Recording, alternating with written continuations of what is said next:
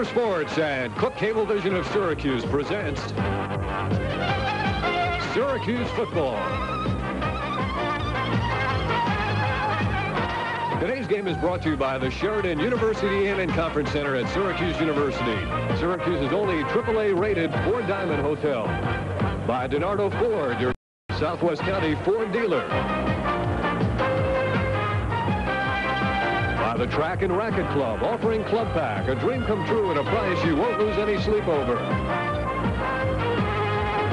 And by the Sports Car Center of Syracuse. Test drive an 88 Saab today at the Sports Car Center, 5800 Bridge Street, East Syracuse.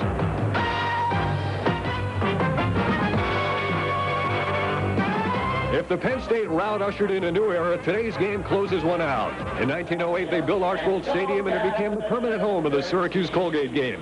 In 1924, this man, Roy Simmons, quarterbacked Syracuse to a 7-3 victory. It would be Syracuse's last for 13 years. Vic Hansen, who won one, tied one, lost one as a player, 0 for 6 against Colgate as a coach. The bane of my existence, that game.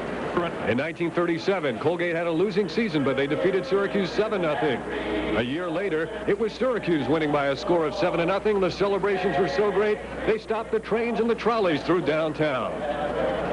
The Andy Kerr era was highly successful, but Syracuse started to dominate in this series.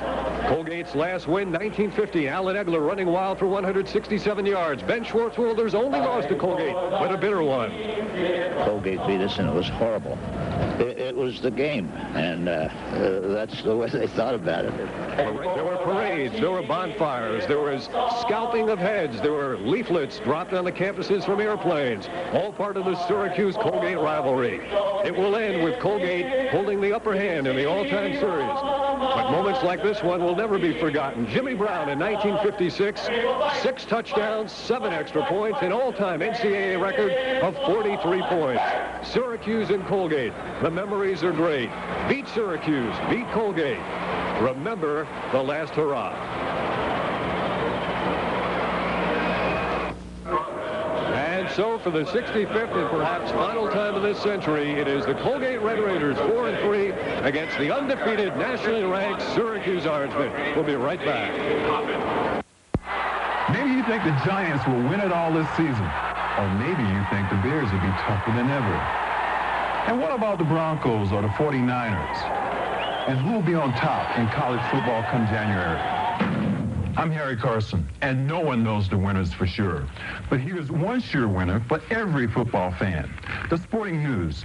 Everything you need to know. Results, schedules, roster moves, and more every week. Detailed reports on all the teams, hard-hitting inside information, more facts and stats than all the others combined, plus up-to-the-minute news of baseball, basketball, and hockey. Now, here's news of a great half-price offer. Take a tip from Harry Carson and get in on this great half-price offer. Just call 1-800-553-4040 and receive 40 issues of the Sporting News for 4 easy payments of only $5.45. That's a savings of 1/2 off the regular subscription rate. So call now, 1-800-553-4040. That's 1-800-553-4040. And back in the Carrier Dome, Syracuse and Colgate getting set to meet for the 65th and perhaps the final time in a series that dates all the way back to 1891 and essentially has not been out of Syracuse, whether it's Archbold Stadium or the Carrier Dome, since 1908. Hello again, everybody. Dave Cohen along with Dale Drypolcher. The Orangemen are undefeated. They're nationally ranked, and Colgate has really got an uphill struggle today. Colgate, a good running team, pretty good defensive team, but they're meeting Syracuse when the Orangemen are on an absolute roll. This may be the most talented Syracuse team of all time. I would have to agree with you there, and if Colgate is going to pull off, which would be a magnificent upset, they have to have everything click. They have to be in a real emotional high, and Syracuse would really have to be down. I don't think that's going to happen today. I hope that they can make a good game of it. That's not to denigrate Colgate, but as you said, Colgate is not in the league of Syracuse this year. Well, Colgate has absolutely nothing to lose, so they might decide to take a gamble, and they certainly have the man to do that with in Kenny Gamble, who's just a sensational runner. Well, he's second in NCAA Division II, I should say Division I AA, rushing. He's a very talented man. He gets the ball out of the backfield. He'll do anything to get him the ball because he really does key the offense. He runs out of a tailback, as he does here, or a wingback spot. As I said, he'll throw the ball, but watch the moves he's got, and about 190 pounds. He's got good power and good height. He's an excellent athlete, and Coach Mack said he's a Division I player in 1AA, and he said he's really good.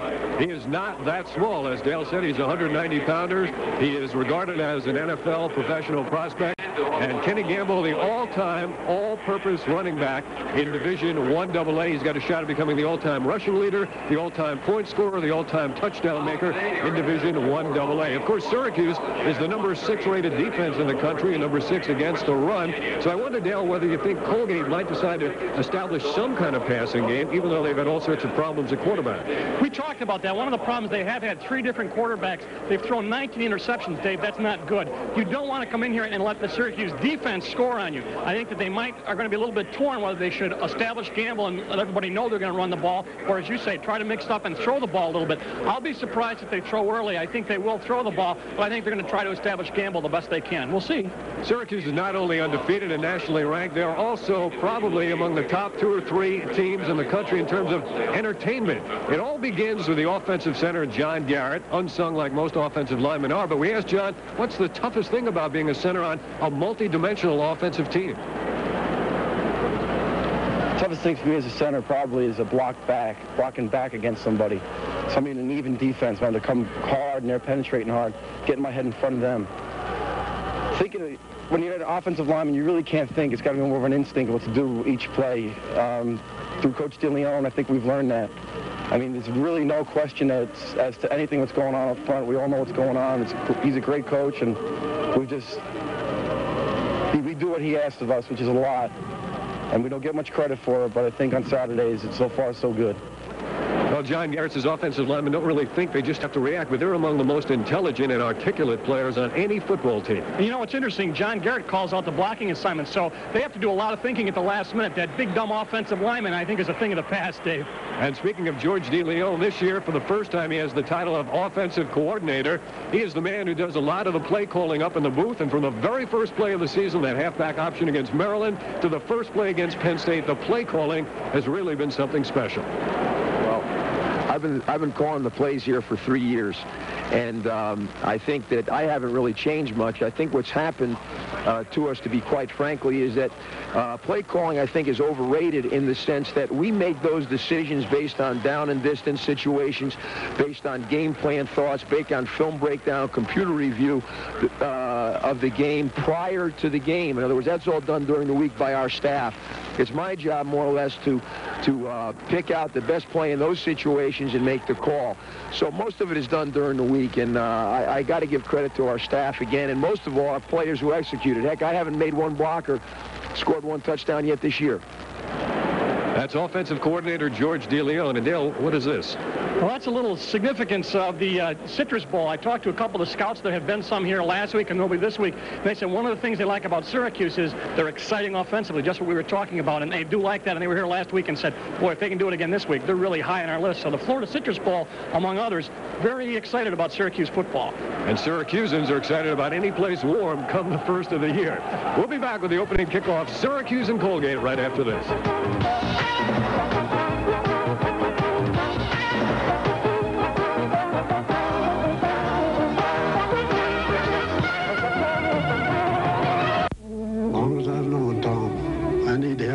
He's there. I'm glad to see you.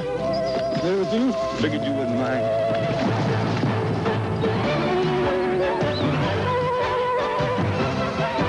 And when the last stray's rounded up, you head for the mountains. Bush. And the beer that goes down smooth as a mountain stream. Sure are you one. I bet there's some here. Head for the mountains of Bush beer. The Bruins on Nesson. It's time for another season of exclusive coverage of all home games. And this year, everyone is cheering for the Bruins. I'm with the Bruins. I'm with the Bruins. You better believe I'm with the Bruins. I'm with the Bruins. As a matter of fact, I'm such a Bruins fan that during the summer, you know, the off-season, me and Ma, we stand in front of the refrigerator, open it up, and put little Bruins figures in the freezer just to practice cheering. Sometimes folks come from next door and we all stand around that freezer cheering right into it. Go, Bruins, go. Except that one summer when Mrs. Hunyadi's canary Jingles flew into the freezer and we shut it, didn't even know the poor bird was in there, but what the heck. It's all for a good cause. Go Bruins! Join the cheering section. Catch all the Bruins home games right here on NESN.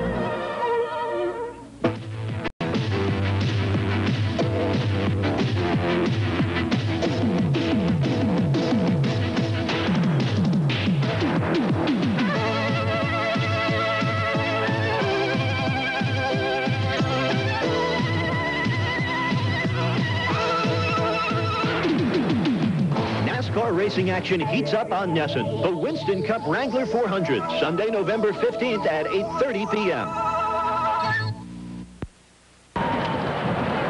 And as they used to say in the days of old Archbold, out of the West come the Orange Men, the undefeated Syracuse Orange Men, who have a record of 6-0. They have climbed into the top 10 in the major polls of the country, the Associated Press media poll and the UPI coaches poll, ranked number 9 in each.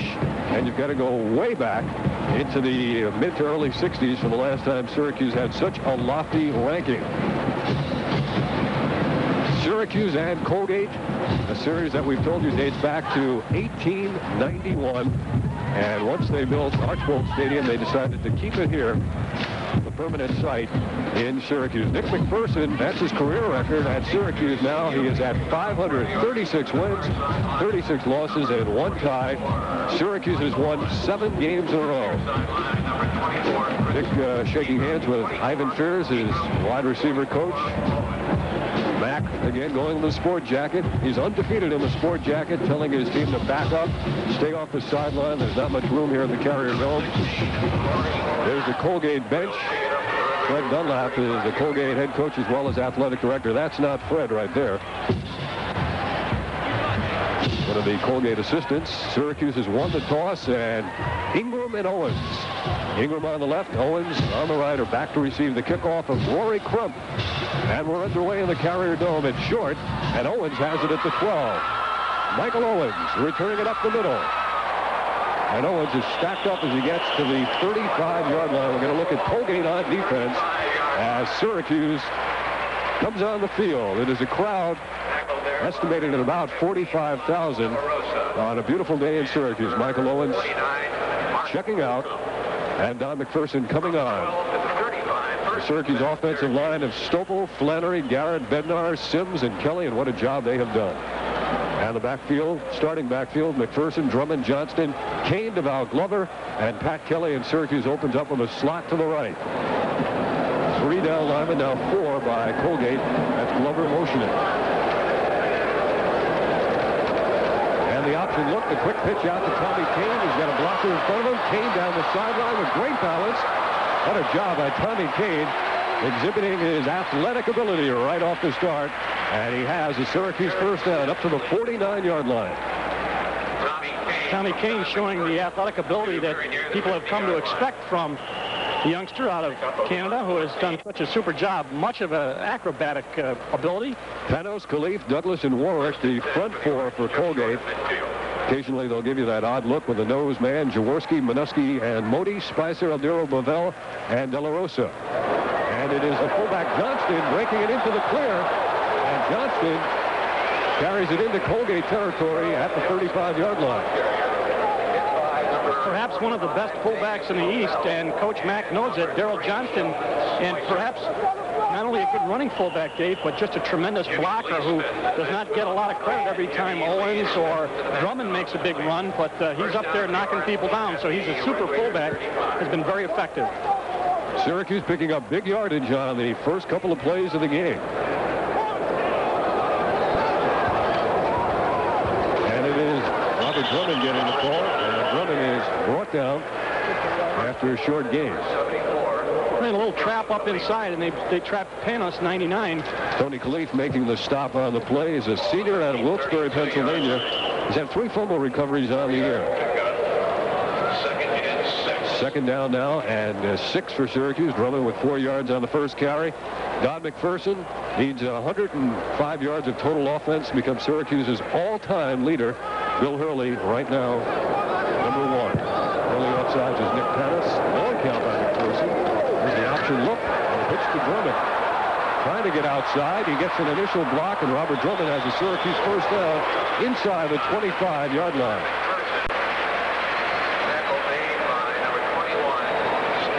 Up on the tackle. Aldero and Bedell coming up out of the secondary to make that stop. The reason why the secondary came up is because Kane got such a good block on the outside on the linebacker. You see the numbers on Drummond, and they have made good yardage against Colgate defense, and they are angling Panos, number 99, right there at the bottom of the screen in towards the line of scrimmage. He gets down a three-point stance, and you see him right there.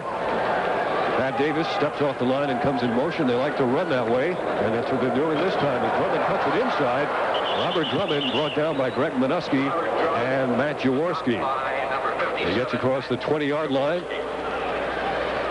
Usually when Davis steps back to that wingback spot, he comes in motion, and there's a big blocker coming at you. Yeah, both of those people who are tight ends, up around 240 or 250 and 6'4 and 6'6 respectively, you get a lot of good blocking out of those guys from that position. Turnell Sims, there he is, 62 right there, redshirt freshman who's done such a good job for Syracuse getting in position. Second down and 7 as McPherson barks out the signals. Two tight ends, the option look. Now McPherson going down the middle. Touchdown, Tommy Kane. Tommy Kane running that post pattern, and Don McPherson comes up with another touchdown pass, his 11th of the year. And for Tommy Kane, that is his 7th touchdown reception. He needs only one more to tie the mark set by Mike Ciano a couple of years ago. 6-0 Syracuse. On the opening drive of the game, they march right down the field.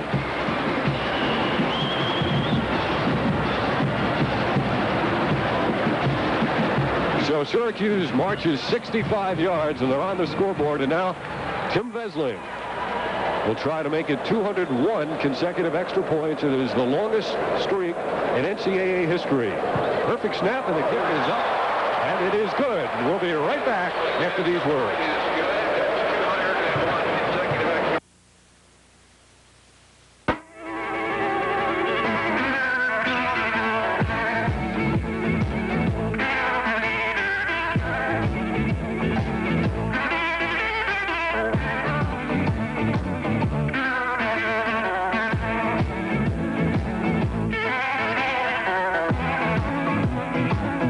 Trying to say is don't miss the Boston College Eagles Tuesday night on NESN.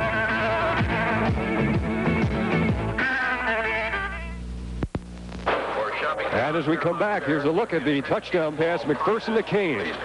He really put a lot of zip on it, and Kane ran a perfect post pattern. And when you get the kind of blocking and you get that amount of time and you've got such a receiver, Dave, it's a very tough combination for Colgate to stop, and you saw that they could not stop at that time. Tim Vesling has the football teed up near the middle of the field. Normally he's along the left hash mark. And we may get our first look at Kenny Gamble. Gamble and Stacey Harris are back deep for Colgate. Gamble is the bigger of the two. They stand like that, so you can't place the ball on them, and they'll stand like that and then break after the kicker approaches the ball. Okay. Each is averaging 24.5 yards per return, and it is going to be a non-returnable as Stacey Harris will down it under the advisement of Kenny Gamble deep in the end zone. And so the Colgate Red Raiders, decided underdogs coming in, now get the ball for the first time, and they're down by 7 points. We'll look at the Colgate offensive line. Mike Cote, Greg Robitaille, Robinson the center, Brian Smith, Brian Fennell. The right side of the line, Damon Phelan will start at quarterback. Gamble and Buckner, Chafee, Brown, and Ori is the tight end. And as they come to the line of scrimmage, wide receivers to both sides. The tailback is Gamble. It's a reverse coming. And Buddy Brown looking to throw, perhaps. Taking his time in the grass. Now he throws it upfield and it's incomplete. Intended upfield for the tight end, Mike Ori. I don't know if that's who it intended to start out to be for Ori. What a first play. Let's see if they call him in the grass. They might have, and I believe they will. They'll mark that as a loss back to the 15-yard line. So it goes as a running play and a loss of 5 yards. The pass never happened. And now it is second down and 15. Glenn Chafee's in slot to the left. Here's the first look at Kenny Gamble on the draw. Gamble has running room. Gamble at the 30-yard line. That's all the indication you need that he is a bona fide, big-time running back, Kenny Gamble. Robinson, number 50, gets a good block on Gregory. Watch right here from the end zone. Watch Gregory, 93. Whoops, he takes him that way, and then they get a good lead block, and that's why the hole opened up. And I think that Gregory moved to his left, and Robinson just let him go that way and helped open up the hole up the middle. It is a Colgate first down. So the Red Raiders able to spring Kenny Gamble on his first carry. Syracuse, the nation's 6th-rated defense overall and 6th against the run. Here's a little play-action fake, and Phelan on the run completes it upfield. Chafee has it. He's out of bounds at the 40-yard line. This could be another Colgate first down. And the Syracuse defense, Gregory, flanked by Fraze and Burnett. It is a Colgate first down. Freiberg, Ward, Bavaro, and Wooden. And the secondary of Ingram, Holmes, Mangrum, and Paul. Back-to-back first downs by Colgate. Fred Dunlap, through the years, has really been an outstanding offensive coach. On first down, it's Gamble cutting it back. Gamble is 5 and 6 yards. And Colgate is marched to the 46-yard line. Ryan Smith, 71, nice block downfield away from the play. The reason why that's important, Dave, is that you get the indication that Colgate is not going to lay down and say, these guys are much too good for us. They are really firing off the ball and going after people. And number 71 was Smith was right downfield into Syracuse players. A.J. Thomas signaling number 1. And Kenny Gamble cutting him back. Wooden has got him, but he loses him. Gamble cuts it upfield, and he is running hard. Kenny Gamble has 5 more yards. And they'll spot it just shy of the 50-yard line. Well, they pulled a tackle on the guard. Smith, 71, got in front of it, but you did see Terry Wooden actually got inside the play, but that's all talent that what Gamble did right there, Dave, and he is a super back, and Coach Mack said that he is a Division I football player. There's his numbers for the season: 178 carries, 821 yards. He got 188 last week against Division I Army in an upset, 22-20, and they credit Gamble, of course, with a lot of help in keeping Army off the field. Colgate brings in 2 tight ends on third down and very, very short. Phelan, Gamble picks his hole, gets the first down. David Holmes had a chance at a number 38, but Derek Ward finally put him down along with Wooden. But Colgate has their 3rd first down, and they're into Syracuse territory at the 48-yard line. You know, one of the things that Coach Dunlap said coming into this game was that the problem with Colgate was a spotty offense, and the defense had played reasonably well. And right now his offense is certainly playing more than reasonably well. And there's Fred on the sideline. Coach and athletic director underwent open heart surgery during last season, missed 6 games. Phelan on the rollout, getting time, now getting pressure, now puts it upfield. He's got a completion. Buddy Brown down to the Syracuse 35-yard line. The moving pocket, and Damon Phelan completes, and Colgate on the march. We've got some exuberant Colgate players. Ryan Smith was being held away by little Buddy Brown. Well, he got into a shoving match. He's the guy, Dave, that I said was downfield blocking. There he is, Smith, and he's going to take a little vacation. Let's see if we can see what happens. There's the play. Do a good job on Gregory by Robinson, but then he gets rid of him. But Phelan, I think, doing a good job. Stops, starts up again, a la Doug Flutie, and just rifles it to Buddy Brown. He did look a lot like Flutie on that play, freelancing. They brought the tight end in motion, unusual looking play, and they get short yardage. Kenny Gamble to the right side. Kenny Gamble is inside the 35-yard line to the 33. Well, this drive may serve as a wake-up call for the Syracuse defense that has not displayed any of its traditional nastiness on this opening drive. Maybe Smith will get him going, number 71 from Colgate, because he is playing for all the marbles. He's back in. They took him out for a play to get him to cool down a little bit. Damon Phelan started the year at quarterback, dropped to 3rd string, became a wide receiver, and now is back as the first-team quarterback. Moving pocket left, reversing right. Terry Wooden's got him for a huge loss. The line of scrimmage was the 33, and this sack is going to be right at midfield. A 17-yard loss by Terry Wooden. Without a doubt, one of the best linebackers in the East, Terry Wooden, number 90. One of his best things is his speed, and Wooden up 2 sacks, a pass breakup, and 1 fumble recovery, and he's not hurting his stats right there. That's his 3rd sack.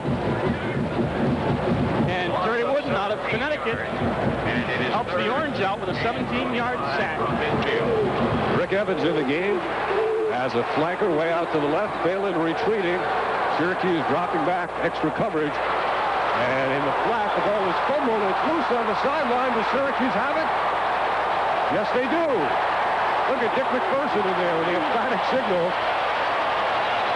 Syracuse conceded the underneath pass, which Colgate gladly took, and then the fumble on the play by Buckner coming out of the backfield. And Colgate, despite moving well, has given up the football. Well, Buckner gets hit. That's Ingram up late after he was hit by Mangrum, and it's Marcus Paul who sits on the ball, and then he gets some help, and then you see the Mack made it right on the sideline. You know, the recovery of the fumble, the man who recovered may have had his shoulder on the sideline. Now Syracuse gets it back. They're leading 7-0. McPherson on the draw play. Robert Drummond cuts it left. Robert Drummond running hard into Colgate territory at the 44-yard line.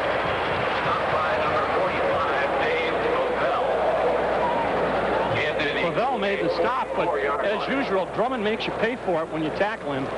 He is a tough, hard-nosed kid who likes to run people over. And there's Colgate saying, hey, look, we can get these guys. We were doing all right until we had that one mistake. And Fred Dunlap talking to Damon Phelan, number 7, who Dave has also played flanker this year. Pat Kelly is in the slot. Will he go in motion? Yes, he will. And McPherson on the straight drop. He has both backs out. He's going long for Kane. He's ahead of the field. Touchdown! Tommy Kane. Touchdown number 8 on the year. And touchdown pass number 12 by Don McPherson. He is just simply outrunning every secondary he has faced. Tommy Kane out of Montreal, Canada. Well, they shouldn't feel too bad. He did it against Penn State. He's done it against anybody who's up there. You know, his speed is somewhat deceptive, apparently, because people can't give him a big enough cushion.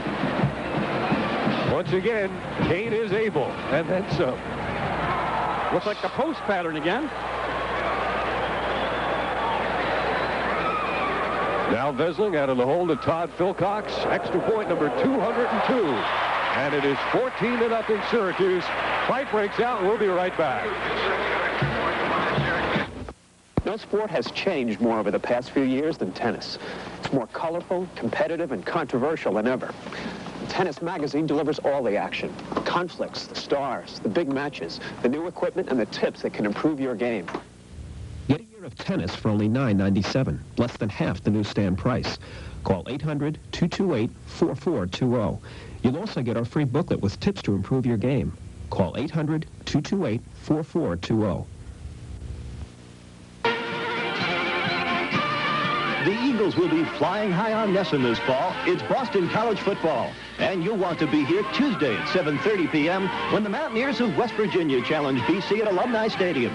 The Eagles prevailed last year at Morgantown on the strength of 4 field goals and a touchdown run. And this year's game should be no less exciting. It's Boston College football. The Eagles against West Virginia.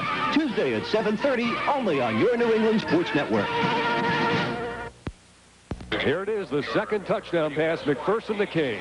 De La Rosa, 15, is closest to him, but he can't get there in time, and he just, Bavell, 45, was there, but you just can't give that man that kind of cushion. And, of course, that's easy to say, but Tommy Kane has outrun every secondary he's faced. You know, Kane was kind of ignored in any of the preseason all these teams and things. And of course, he was hurt last year, which is part of it, but I got to believe that he should certainly be in the running as an All-American candidate. Tommy Kane, a junior who is having a spectacular year for Syracuse University. Now the third kickoff, or the second by Vesling, as Syracuse leads 14-0. This one will be returned. Stacey Harris has it at the 4. 15, 20, Good block by Gamble allows Harris to get all the way out across the 30-yard line out of bounds at the 34. And the Syracuse defense will come on. Once again, quick strike capability by Kane and McPherson.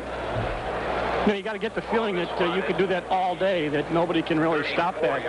That's got to give you some confidence when you know that you can just run a post pattern and get it to Kane, although it might not be that easy. It certainly has been so far today. And the Colgate offense gets it for the second time. Now the deep handoff to Kenny Gamble. And Gamble picking up yardage with about every carry. You know, they're using that draw look, I think. They're really using the speed of Syracuse against them, the linemen. They're letting him make a move and then take him in that direction and hoping that Gamble can find a hole, and so far it's been successful. Well, you've got to do that when the defense is bigger and stronger. Allow them to take themselves out of the play. Yep. Buddy Brown going to the left. A.J. Thomas to the right. Damon Phelan has shown himself to be an excellent athlete at the quarterback spot. He's got contact initially as he wanted to throw the quick pattern, and he's dropped right in his own tracks. Burnett, kind of a story. Rob Burnett, who has played so well this year also defensively. Kind of a surprise out of Coram, New York. 6 foot 254. Coach Mack said he expected him to come along, but not quite this fast. And boy, once again, he has proven himself consistent in every game, including Penn State. Dick McPherson said this week he was not worried or concerned about this game. There's Kenny Gamble. What speed, what moves, and Marcus Paul brings him down, but not before Gamble is across midfield. Getting back to that comment by Dick McPherson, he did not say that in any way to put down the Colgate program, but just to talk about the confidence he had in what his team is doing. And that is proven very accurate with 5 minutes to go in the first quarter. You know, this is probably, along with the Navy game, the game you've got to worry about your team being up for. There's 48 yards so far for Kenny Gamble, proving the athletic ability that he has. Now the double play action fake on the run. It's Phelan upfield. Juggling catch is made. And the receiver carries it, Jeff Crowell, down to the Syracuse 37-yard line. That's going to be a Colgate first down. Pretty good job of slipping tackles. Once again, Brian Smith, 71, downfield for the Red Raiders, making a good block. He's 6'2", 270, senior out of Sparta, Wisconsin. There's a look at Brian Smith. Colgate with a first down, 5 minutes to go at the Syracuse 37-yard line.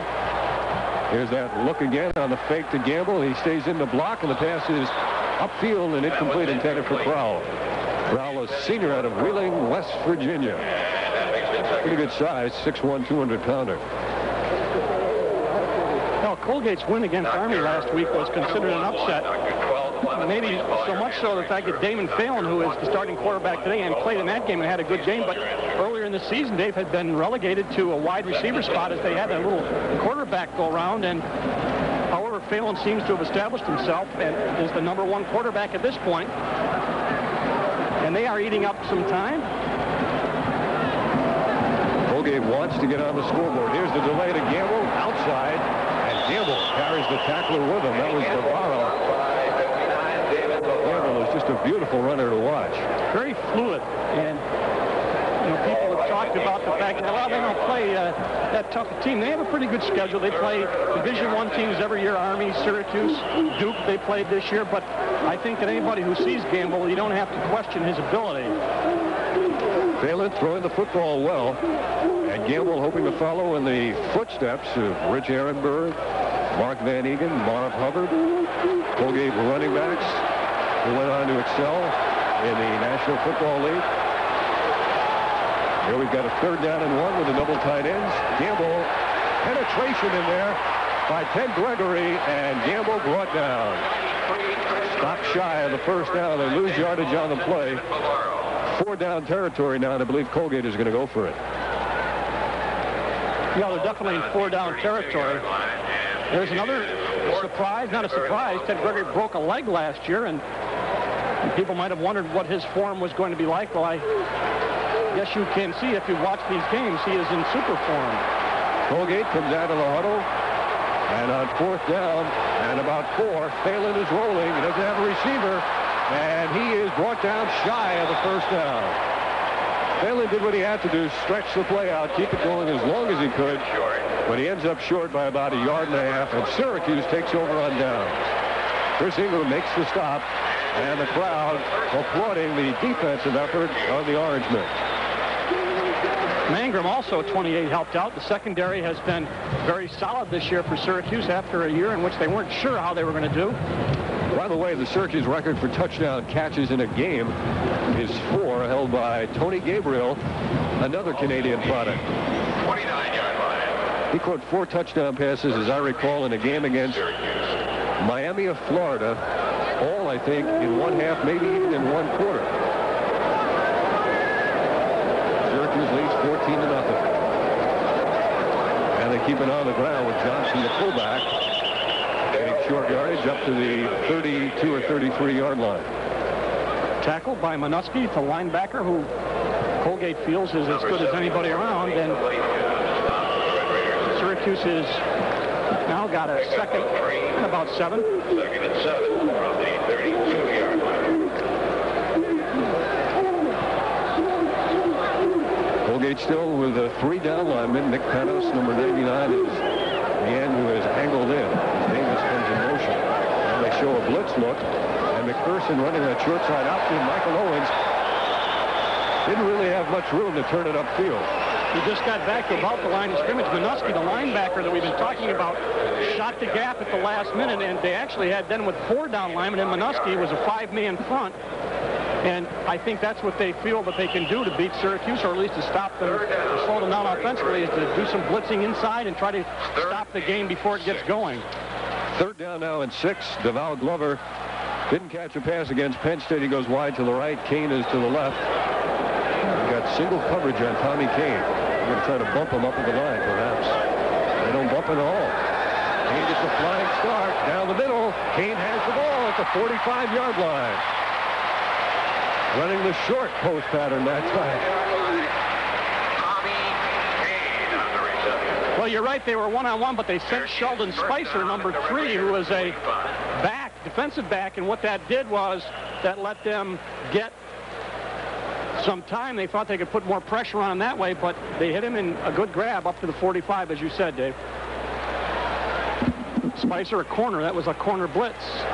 Tommy Kane with his 4th catch of this first quarter. They're under 2 minutes to play as McPherson gives it to Owens on the draw, stumbling a bit. And he's hit and dropped from behind. Michael Owens brought down by Nick Panis as he carries down to the 41-yard line of Colgate. Minute 25 seconds to play here in the first quarter. You wonder if you might know Damon Phelan out of Carlisle, Pennsylvania, the quarterback for Colgate. And, of course, Michael Owens out of Carlisle. And hopefully they'll be able to say during basketball season next year that Billy Owens out of Carlisle, Pennsylvania is in the orange. Syracuse using 2 tight ends, and now Davis again motions. And they'll option in the direction that Davis went. McPherson is dropped. Nice play defensively. Fidel, 47 on the outside, slanting in, and they're really slanting towards the middle, trying to stop that inside game and force it to the outside, try to jam it up. But Fidel was down on a 3-point stance and really came in very, very hard and low. Ball's back at the 42-yard line. Clock running now with 35 seconds to go in the first quarter. Unofficially, Tommy Kane with 98 yards on 4 catches. And there's a look at Tommy, flank wide out to the left. Long count by McPherson. He's looking long. He's going for Kane once more. The ball is wobbling, and it's caught. His 3rd touchdown catch of the first quarter. What a performance by Tommy Kane as he ran under the wobbly pass that time. And the 2, McPherson and Kane, combine once again. This man is having a career in 1 quarter. And he has just set the all-time Syracuse single-season touchdown reception mark, his 9th touchdown catch. It is 20-0, and Tommy Kane well over 100 yards of receiving in the first quarter of this game. And he's only a junior. Vesling ready to try for 203rd consecutive extra point, I believe. It is up and good. It is 21-0. Tommy Kane, 140 yards of receptions on 5 catches in the first quarter. It is 21-0. We're going to take another look. He's just one-on-one with Sheldon Spicer, number 3, the cornerback, and it's just a foot race. It was a goal, and he just does the acrobatic catch at the end. What a spectacular athlete, you know. Spicer caught up to him at the end. It was not a perfectly thrown ball, and that Kane just showed what a good back, what a good receiver, I should say, he is. Wow. Tommy Kane. You know, the NFL scouts come to camp and stuff, and they get the films at the end of the year, and they got to be drooling for this kid, and he's only a junior. And Tim Vesling now will kick it off once again. Big article on Tommy Kane on the front page of the Syracuse Post-Standard the morning of this game. And he is living up to all his press notices and clippings. A youngster who had a very trouble-filled childhood growing up in Montreal. Many of his friends not nearly as successful as he is, but a youngster who got it turned around. You know, we talk about athletes out of Canada. Syracuse has had a few. You mentioned Tony Gabriel. Wasn't Bernie Ruoff? Bernie Ruoff. Bernie Ruoff, longtime kicker. Yep. 21-0. McPherson and Kane, 3 first-quarter touchdowns. And now Tim Vesling. High and short. Kenny Gamble says, Stacey Harris, you take it. 15, 20. Up to the 24-yard line. And we have a marker down with 10 seconds to play in the first quarter. You know, I missed Alban Browns and didn't make the tackle. That's about the first time he didn't make a tackle. Last week he was the special teams player of the week. He made virtually, there's a clip against Colgate. Tom Temmert is the referee today. And it'll be half the distance walk-off. Colgate really with their backs against the wall. Return team on the run back. First down. You know, with some exceptions, the defensive line, and there's the scoring drive, 3:08. It didn't take that long when they wanted to get the ball to Kane. But guys like Alban Brown not able to play except on special teams. He's a sophomore, 6'2", 223 pounds out of Laurelton, New York. They have a lot of good talent in the wings, and of course that win over Penn State in a bowl game this year could really help them in the recruiting. Phelan on the handoff to Gamble, cutting left and right. And Kenny Gamble brought down by Ted Gregory in what should be the final play of the first quarter. And at the end of one quarter here in the Carrier Dome, it is Syracuse 21 and Colgate nothing.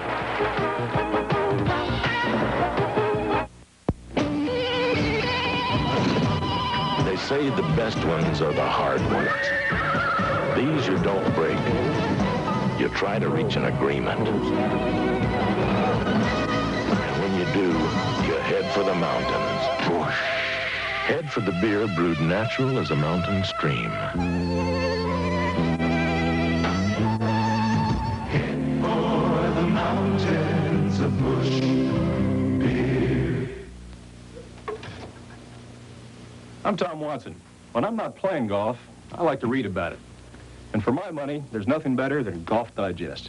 Golf Digest covers every angle of the game thoroughly. And most important, the world's top professionals like Nicklaus, Irwin, and Longer show you how to make better shots from the driver through the putter.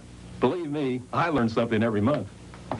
And if you're looking for new equipment, clubs, golf balls, anything, Golf Digest gives you the straight unbiased facts on how well they perform. What's more, Golf Digest takes you inside the game. You'll meet the people who are making news in golf and learn about those personalities that make the game so great. And now, you can get Golf Digest. Here's how. Call toll-free 800-453-8500 for a year of Golf Digest, only $12.77, 46% off the newsstand price, and you'll receive as a bonus tips from the tour free. Call 800-453-8500 now. The joint will be all shook up when the WWF burns up the Boston Garden on Nesson, November 11th at 7:30 p.m. The title is on the line when Macho Man Randy Savage goes gunning for the Honky Tonk Man. Strike Force seeks revenge on the Islanders.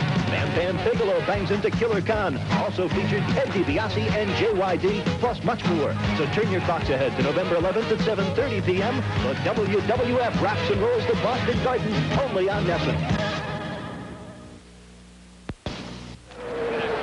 Now the second quarter about to unfold. Syracuse leading Colgate, or we should say Don McPherson and Tommy Kane leading Colgate, 21-0. Those two collaborated on 3 touchdown passes. Damon Phelan, who has looked good, quarterbacking Colgate. Again, they use that double play action fake and the throw upfield into traffic, and I think the coach may have gotten nailed on the sideline. McPherson, or Dick McPherson. Pass intended for number 86, Mike Ori is incomplete. Ori was there, and the ball was there, and so was Coach Mack, but it wasn't complete. Going without a huddle, Colgate quickly. Well, this is good. Colgate tried to do this on the final play of the first quarter, catching Syracuse.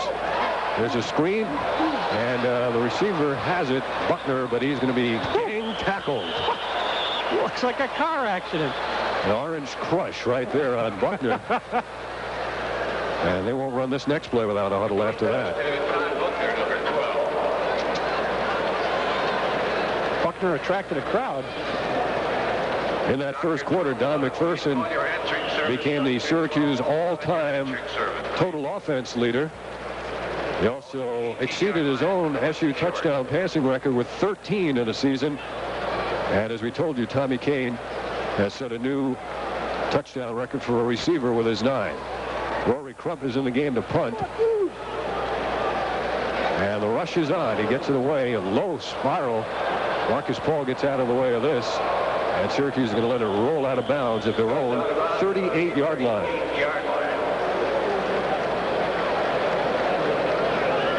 In talking to some of the people about the Penn State game last week, said it's great for recruiting, and they have recruits here today watching this game. Syracuse getting people in the dome, and of course people very impressed with the facility. Coach Bob Casula, the recruiting coordinator, getting recruits in and out. Never stops. Tommy Kane is going to go wide to the left. Syracuse using 2 tight ends. Michael Owens is the tailback. Michael Owens has the ball, cutting it back, and a good defensive play in there by Colgate to bring him down shy of the line of scrimmage. Brian Douglas, 63 on the bottom, defensive tackle. Glover in now, and Pat Davis, tight end out. 57. Brian Douglas, 63, also in at the plate.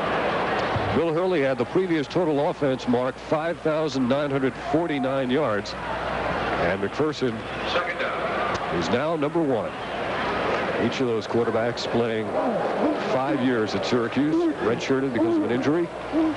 Here's a little fake on the draw to Owens, and McPherson still on his feet, and finally he's sacked. Delayed blitz. McNeil, 79, got him, but they sent Minuski late, so they sent a 5-man rush at McPherson, and they had pretty good coverage on Kelly. We'll see what he saw. Watch Minuski. There's 58. There he goes. He gets picked up, but 79, as we said, McNeil finally brings down the quarterback. There's Coach Pasqualoni. Doing a little diagramming there with Paul Pasqualoni, Derek Ward looking on. Telling him what kind of blocking they're doing on him, and split backs now on 3rd and long. And everybody's out in the pattern. The offensive line protects well. McPherson nearly overshot his man, but DeVal Glover coming over the middle makes the first down catch. Don McPherson rifling a bullet upfield to DeVal Glover, and Syracuse will have another first down.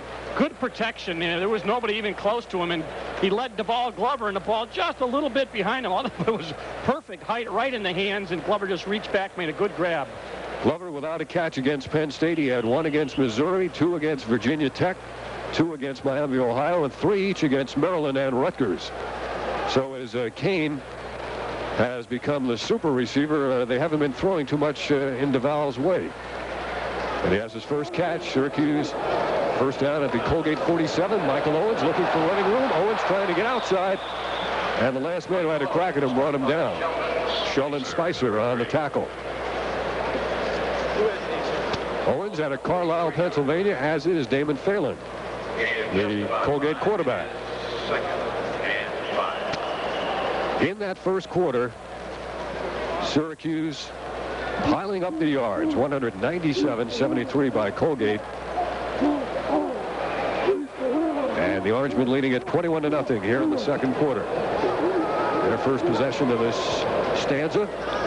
Chris Barnes, the running back. Barnes down to the 20-yard line, still on his feet, breaking tackles and taking it all the way down to the 11-yard line. Chris Barnes in what may be the longest run of his career. But there is a flag down as he carried it from the 43 down to the 11, a 34-yard run by Chris Barnes. Barnes out of New Jersey, a fullback who is ready to go at a moment's notice. He gets good blocking up front, and then he just breaks tackles and showing great moves. 5'11", 220 pounds, and balance. Look at that. Unfortunately for Chris, it's not going to go for anything. And they're going to bring it back. That was far and away the longest run of his career. Not only will they bring it back, but they'll walk it off against Syracuse in a personal foul. And an explanation from Tom Temmert to Dick McPherson. Colgate was offsides as well, so he got offsetting penalties. Back where we started from. But Syracuse paid the bigger price. Barnes is the kind of guy who will go in and do whatever he's told as we hear these. Personal foul. 2 personal fouls. Offsetting fouls. Repeat second down. All right, so the infractions were equal, but the play comes back.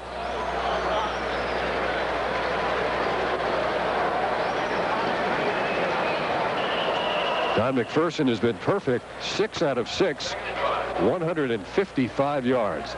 So I wanted to check on that because I didn't remember an incomplete pass, and apparently there has not been one. 6 for 6, 155. Now it's Glover moving across.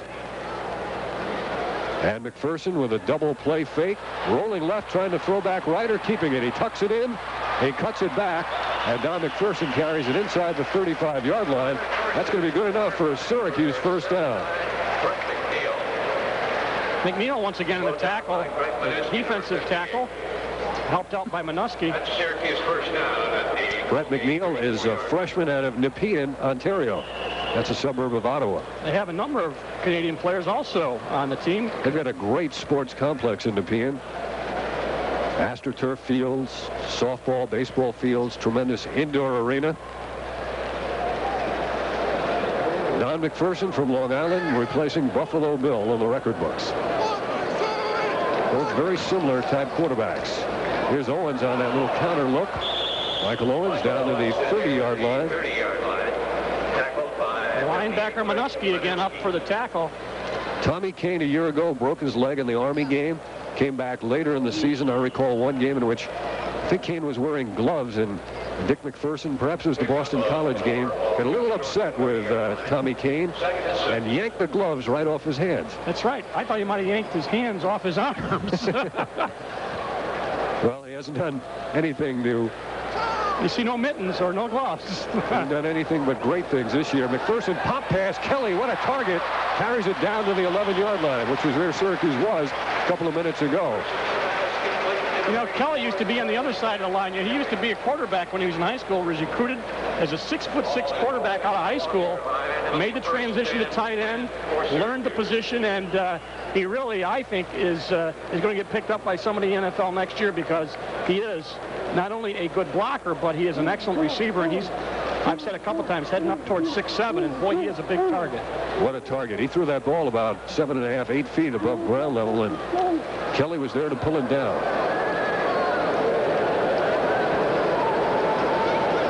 McPherson in the option pitch back to Michael Owens, 10-5, touchdown.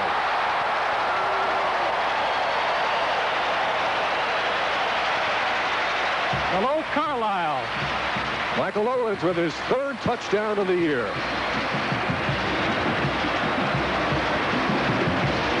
Third touchdown running the football. He also has a touchdown catch.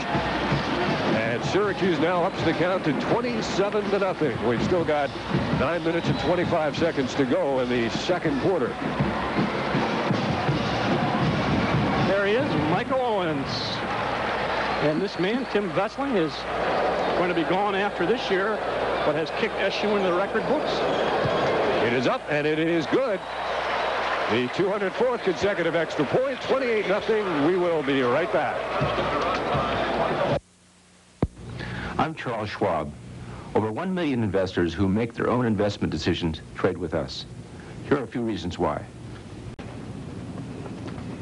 Sorry to keep you waiting, Nick. Had to phone my broker. Your broker? It's 9 p.m. Right. Well, I can place an order anytime. 24 hours a day, 7 days a week. You see, my broker's Charles Schwab. Oh, hold it, Dave. Isn't Schwab a discount broker? Sure. Schwab saves me as much as 70% on commissions. And you can place an order 24 hours a day? Yeah, any day of the week. My order will be at the stock exchange when the market opens tomorrow. Well, we're making our presentation. Well, the service and discounts sound great. Maybe it's time for me to give Schwab a call. For a free booklet on how you can save up to 76% on brokerage commissions, call 800-762-3100, toll free. That's 800-762-3100. Charles Schwab, a Bank America company, member SIPC. And again, it's push-up time in the Carrier Dome. Count is up to 28. There's some one-armers. Whoa, that's impressive. You taught him that, didn't you? Yeah, I sure did. We may get to see Kevin Green, the backup kicker, before this game is over. We should see a lot of new faces. You know, I was going to mention, we talked about depth. We talked about guys like Alden Brown on the kickoff team will be back, but Kevin Green is a heck of a kicker. Had a 52-yard field goal in the spring game and has got quite a leg. A transfer out of California, junior college ranks. We haven't even seen Rob Moore yet, the man who caught the 80-yard touchdown pass to open up the Penn State game. Also had the 71-yarder against Missouri. It's 28-0. Syracuse out ahead of Colgate.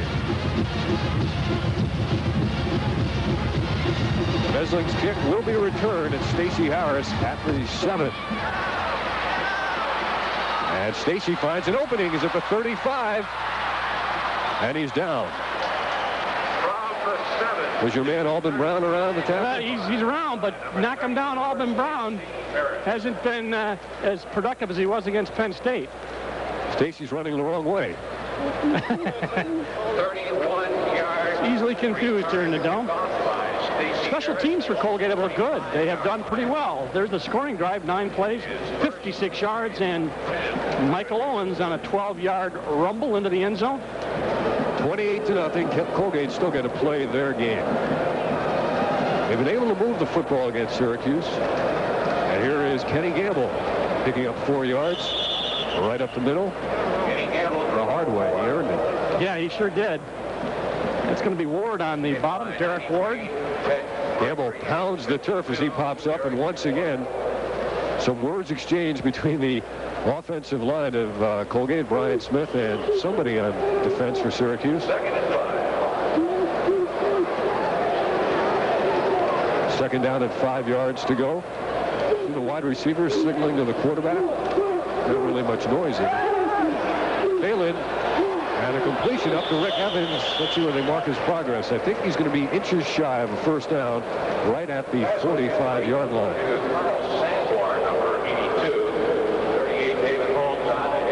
Rob Burnett coming into the game now defensively, and he replaces Jeff Mangrum. So they take out a defensive back, bring in an extra offensive lineman on the short yardage situation.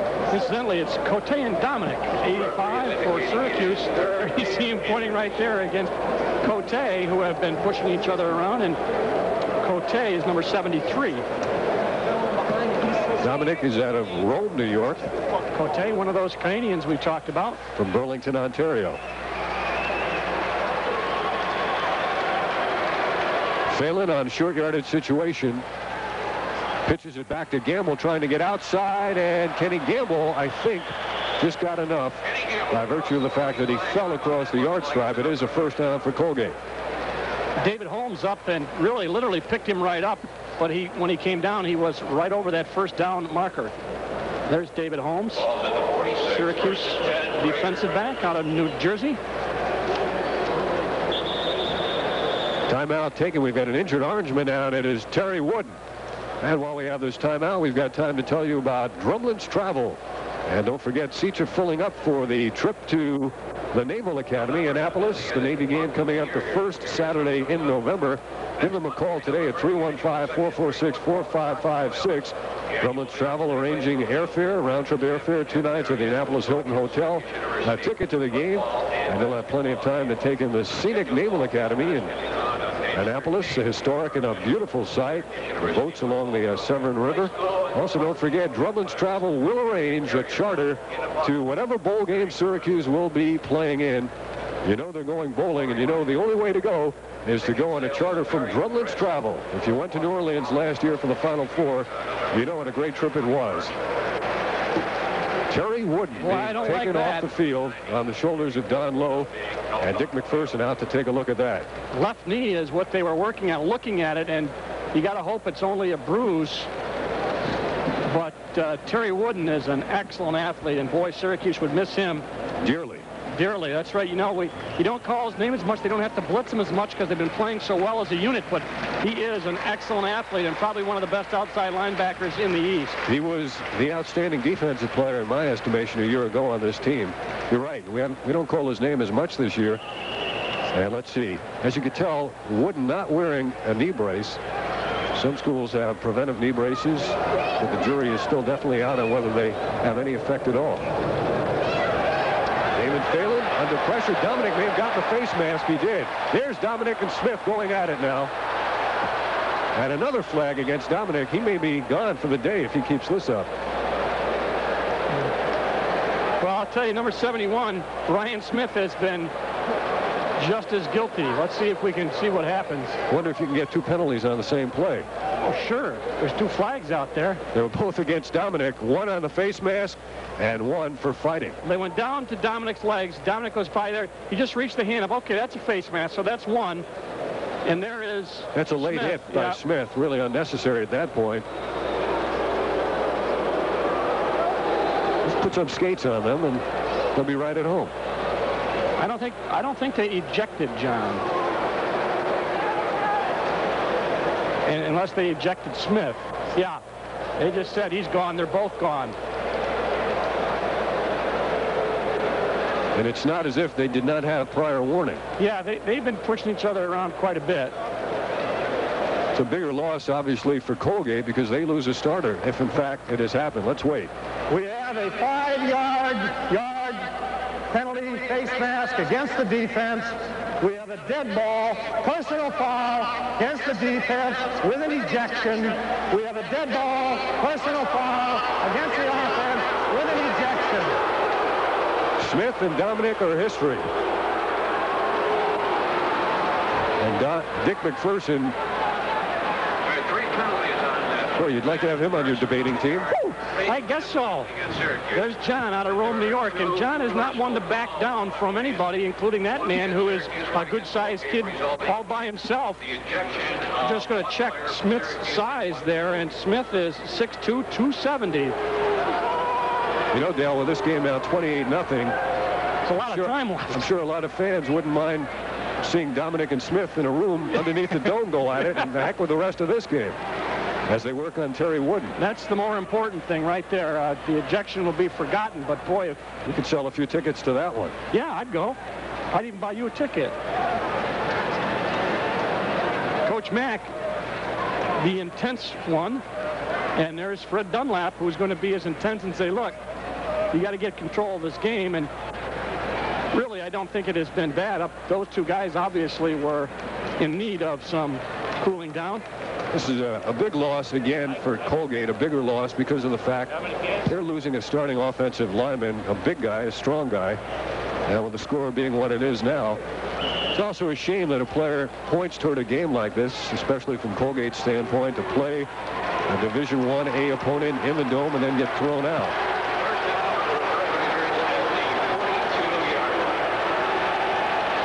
It's a Colgate first down after the penalties.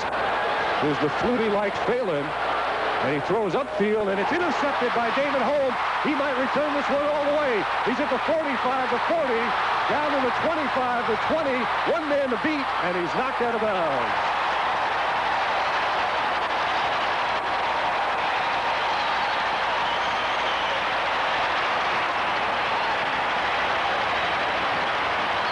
Knocked out at the 9-yard line.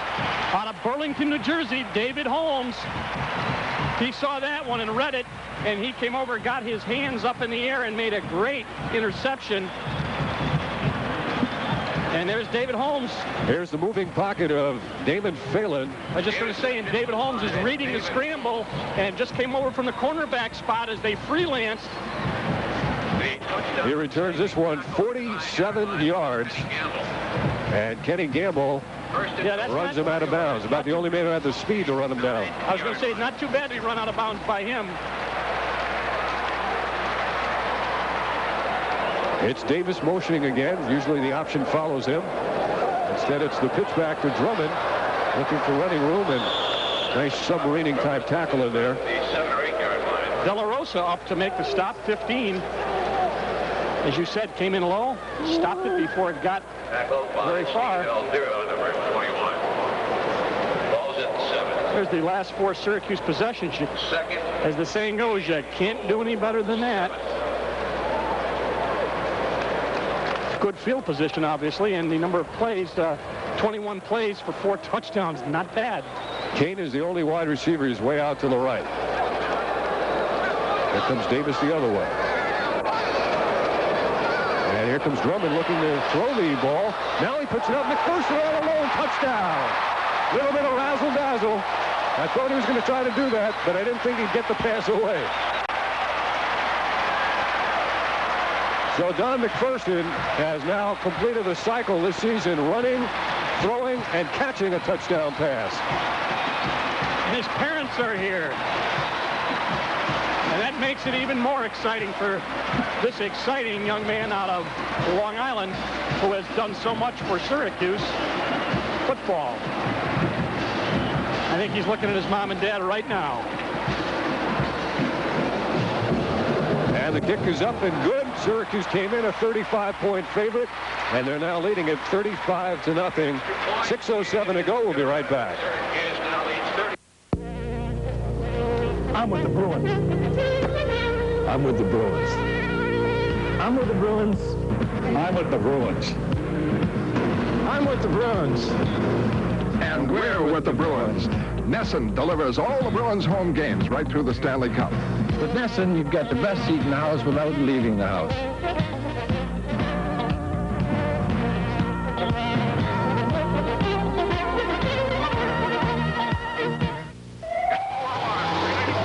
For over 10 years, he has answered the call. When people are in trouble, and everything is going wrong, then time is running out. But there's one call he answers every Saturday morning in an old Ford station wagon that may be his most important rescue of all. He's a big brother, and he's making a big difference in the life of a boy who doesn't have a father to look to. But the alarming fact is, we don't have nearly enough men like him to help with the long list of children of color who have asked for a big brother. Right now, there are hundreds of boys all across Boston who've been waiting literally years for a man they can look to for guidance and friendship. Time is running out for these kids, but if you can make a commitment of 4 hours a week, you can make all the difference in the world. Just call 426-1237. That's 426-1237. You can mean the difference between a boy feeling lost and found. Brought to you as a public service by the Bank of Boston. Here's another look at it. It looked like, yeah, he was going to pass, and then, wow, at the last minute, you talk about athletic ability, what a pass as the junior from JD hits his own quarterback, Don McPherson, on a razzle-dazzle, making it 35-0. Robert Drummond, as a passer this year, is now 2 out of 2, and he has a touchdown pass. 35-0. Tim Vesling kicks this one low, and it's going to be from the goal line, Kenny Gamble. Gamble to the 20, 25. And Kenny Gamble back to the 28-yard line. Colgate has had pretty decent field position as Kenny Gamble gets up. And you can see that this man is a super athlete. Ryan LeBaron in the game, number 40, playing at a defensive end or outside linebacker spot in place of John Dominic. Looks unusual to see these scoring drives under a minute. Yeah. Here's Robert Drummond, smiles on the sideline. Phelan on the handoff to Gamble. Gamble has nice running room, and he takes it up to the 36-yard line. LeBaron in number 40. We're getting some people in. LeBaron in to play linebacker after Dominic ejected. Holmes on the corner. He got a nice hold on Ward on that play. A lot of intensity. Buddy Brown is wide to the right. And A.J. Thomas is out to the left. There's Phelan. Freiberg pursuing. Gamble does a good job to pick it off the ground, and Gamble is brought down by the bird-dogging David Bavaro.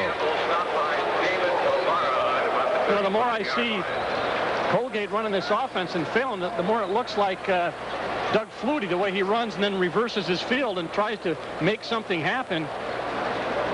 And let's see, turns right around. Good job by Freiberg. Oh, he got away with something there. That pass hit the ground. Looked like a one-hopper. Let's see, I think he's saying the same thing. Did they give him the completion or not? No, I don't think so. It's third down. Third down and 4. Wide side of the field is to the left, to the top of the screen. Evans is flanked to the right, number 32. Here's an option look by Colgate, and Gamble puts his head down, and he is going to be short on the first down. Good pursuit. They're trying to get people to the outside as quickly as possible. Pulled Robitaille, but it wasn't enough. They're going to come up about a yard and a half short. Rory Krupp is on the punt.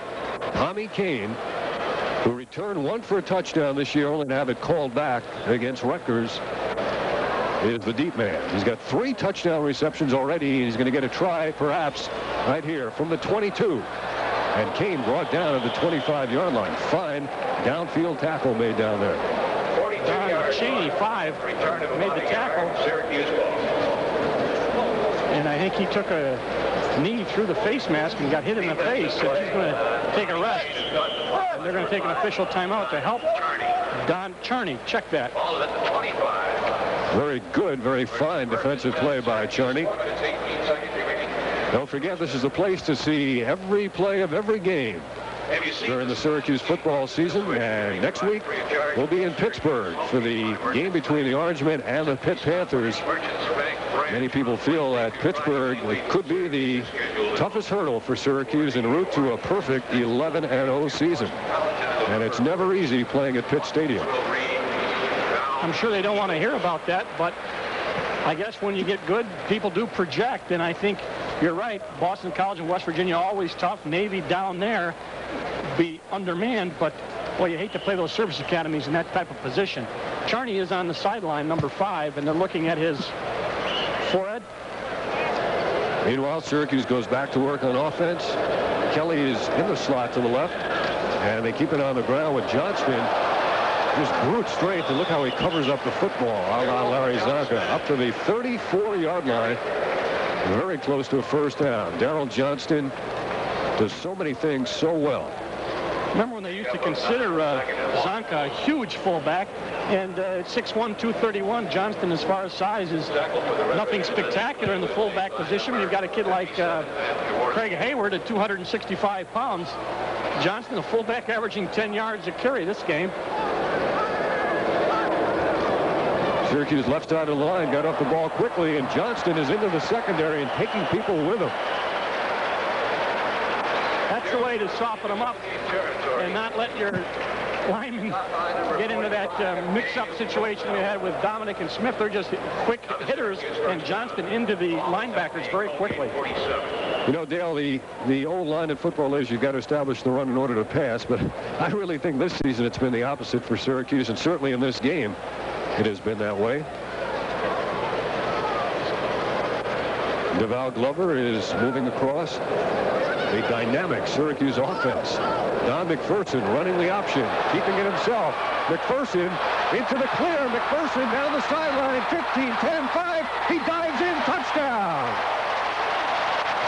Now he's done it all in one game. He's thrown for 3. He's run for 1. And he's caught a touchdown pass.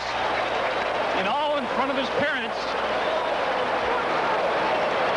The whole family's here. His mom, dad, and brothers. Maybe we can get a shot of him later, but he is really, there's the Godzilla, they call it Donzilla. He got it before the Penn State game. A friend of his gave him a little doll, and like Godzilla, and he's been keeping it in his locker as a good luck charm, and it certainly hasn't hurt him today. Officials threw a flag on the play. The officials threw a flag on the play. Let's listen. Probably a clip or an illegal block. Holding against the offensive team during the run. Repeat, first down. Oh, that's too bad. Against the Orange, it is still first down. You can see the blocking they had. They ride Johnston, the fullback. There's the pitch. Drummond's available. He just cuts back inside off the block by Johnston. And you'll see the flag was back there. The official got, that's the second time one of those guys. There's a face mask. The guy who threw the flag got knocked down, too. And I'm not sure his foot was not on the line either. That was an interesting play. Well, you saw it, but it really never happened. That's right. Erase that from your memory banks. In motion is Glover. Here is Drummond running into one of his own men, cutting it back, and he's brought down to the 40-yard line. 3 minutes to play in the first half. Craig Stopel getting into one of the defensive backs, and that's a mismatch in size. Stopel at 300 pounds down with those guys who usually weigh in around 170, 175. Donnie Mack with the C on the jersey indicating the captain. Second down and 3 yards from just inside the 40-yard line.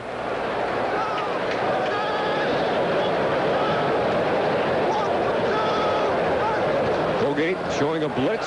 Syracuse hands it off to Drummond. And Robert Drummond has a Syracuse first down at the 35-yard line. The clock will stop with 2:20 to go as they move up the chains. You know, as you look at the Syracuse team, see some of those old films with the white pants. The orange pants, I think, look so much better than the white pants. Syracuse first down. Drummond not having a bad day, about 6 yards a carry, 5.5 actually. You know, in the 1959 season, Syracuse wore the white jerseys and orange pants for every game. Is that right? I didn't know that.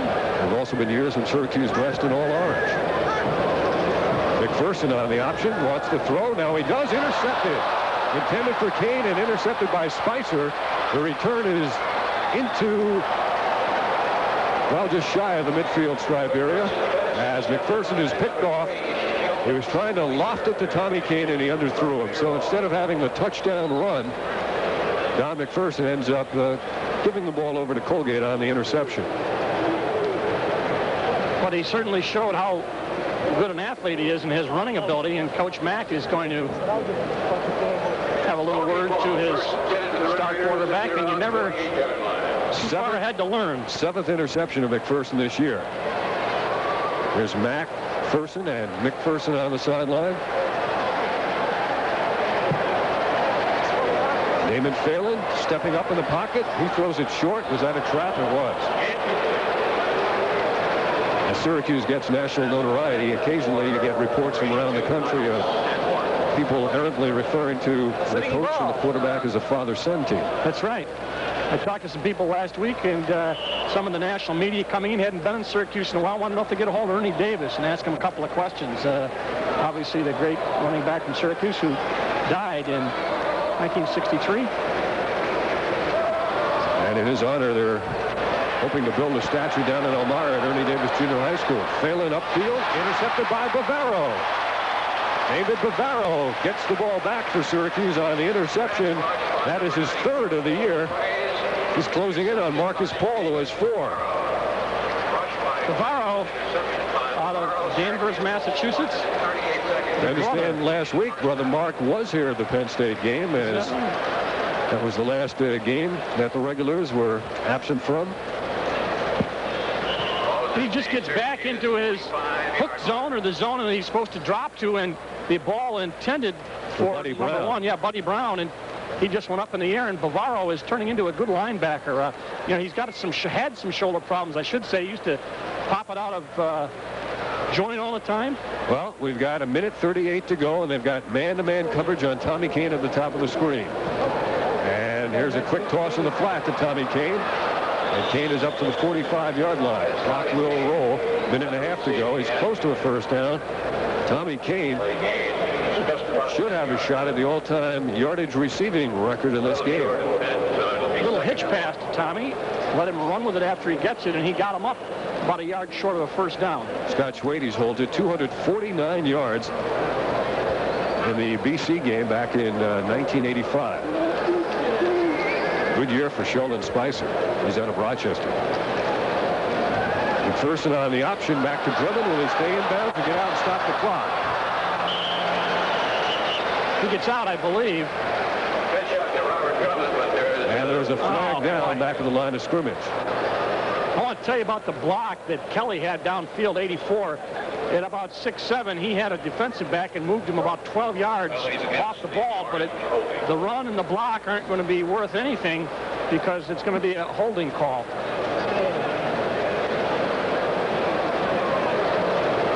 Holding beyond the line of scrimmage during the run. Against the offense, repeat, second down. That's the second time now that Syracuse has been called for a holding on a running play. Well, they get those hands out in front of them, and they get a hold of a jersey, maybe. Second down, Syracuse ball. They're off the 8-yard line. 54 seconds. Syracuse has not punted in this game.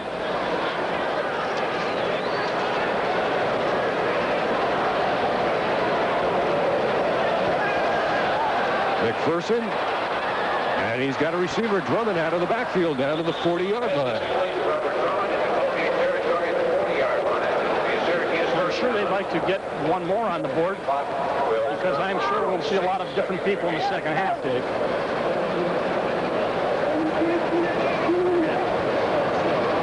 They set the ball. Time still 46 seconds. They have not. Now they put the time in motion. And McPherson sends all his backs out, and he's brought down in the pocket. 70 and 41. That was D'Angelo, number 70, and 41, Warwick. And number 41, Kyle Warwick. Syracuse stops the clock now on a third down and long situation coming up with 35 seconds to go. You just come over to the sideline and just say, should I put it up for Tommy Kane? Well, you know, I was just going to say that. You know, what do you want to do? You want to give one to Kane, or shall we just relax here and see if we can get something else going? Ivan Fears talking with Coach Mack, the man with the yellow or orange jersey, shirt on, sweater, I guess I should say, with his back to us. Looks like Don had a haircut this week. And there are some Colgate fans here. That's a short drive. It's not a bad game. You know, you got an away game. You're home in 45 minutes after the game. So, although a little bit overmatched, perhaps a nice showcase for Kenny Gamble.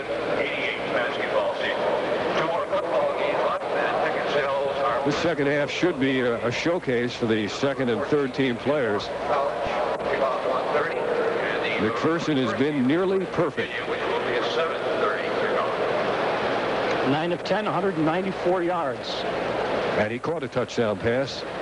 Ran one in, but that one was called back.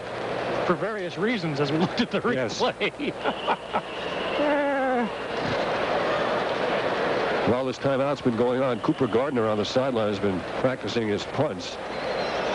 He hasn't been called upon yet. Well, that is one area. They've had a couple of blocked for touchdowns this year, and that's got to be some concern. It doesn't look like they're going to get much chance to practice it today. Both Gardner and Hawkins have suffered the blocks. Here's the draw play to Johnston. Good tackle in there. Good, quick tackle. Syracuse immediately takes time. Jaworski slipped the block of Drummond, and he got inside the play, and that really was designed to break outside, but give Jaworski credit. He did a nice job. 57. So they didn't decide to put it up for Tommy Kane, but they immediately took time out. Matt Jaworski is a junior out of Buffalo, New York. Same hometown, I believe, as Ron Jaworski, but apparently they tell me no relation. Jaworski on the year, 2 interceptions, a sack, a fumble recovery, over 40 tackles unassisted, and 20 more helping out. 35-0 as we head toward halftime in what is the final game of the Syracuse-Colgate rivalry. And don't forget, if you have any questions for Coach Dick McPherson, give him a call Wednesday night on WHEN Radio. After the Syracuse game, the schedule eases up a little bit for Colgate. They play Lafayette, Princeton, and finally Boston University. Syracuse only faced with their third down situation of the game. They keep Johnston in the block. McPherson's going long. Who's out there? Tommy Kane again. Tommy Kane with a record time 4th touchdown reception. Unbelievable. And Don McPherson has just tied the touchdown record for passes in a game. Jointly held by Pat Stark and Jim Delgazo, and Tommy Kane ties Tony Gabriel, adds to his single-season record, as does McPherson. And Tommy Kane is trotting off. How in the world did he catch that pass? Well, you certainly knew that he drew a crowd. He is just having a year that is almost unbelievable.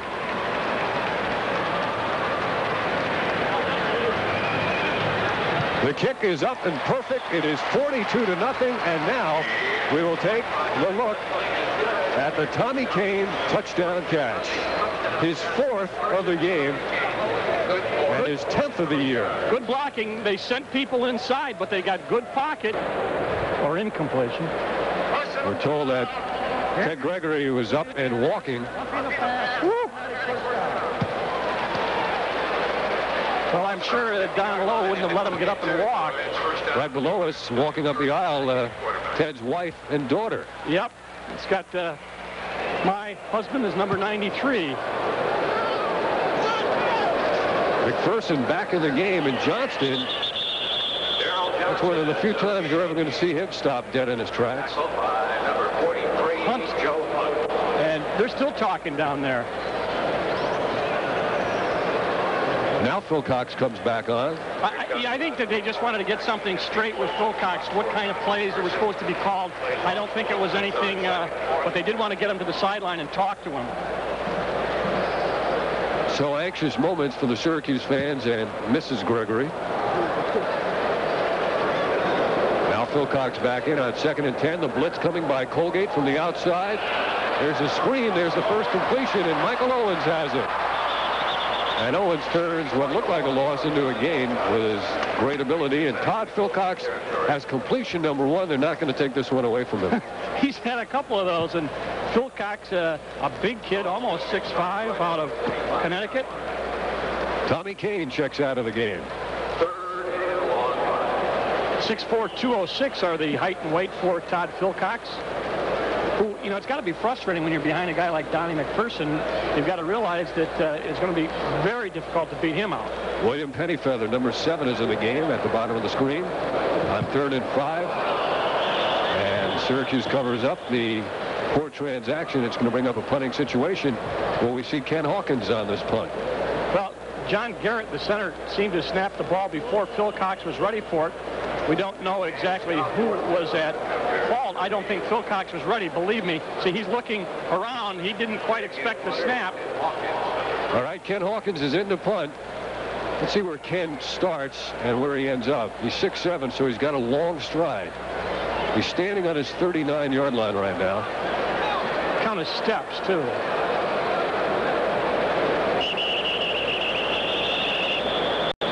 And we get a whistle and a delay of game. They want to give Hawkins more field to work with. Well, he's out of Massillon, Ohio. He said that he's used to being under pressure.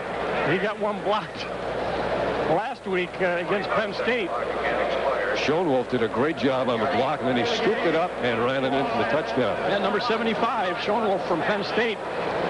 And they went right up the middle against Syracuse, and Coach Mack said, we got some problems. We're going to try to get them straightened out. Let's watch the footwork of Ken Hawkins. Now at his own 34-yard line.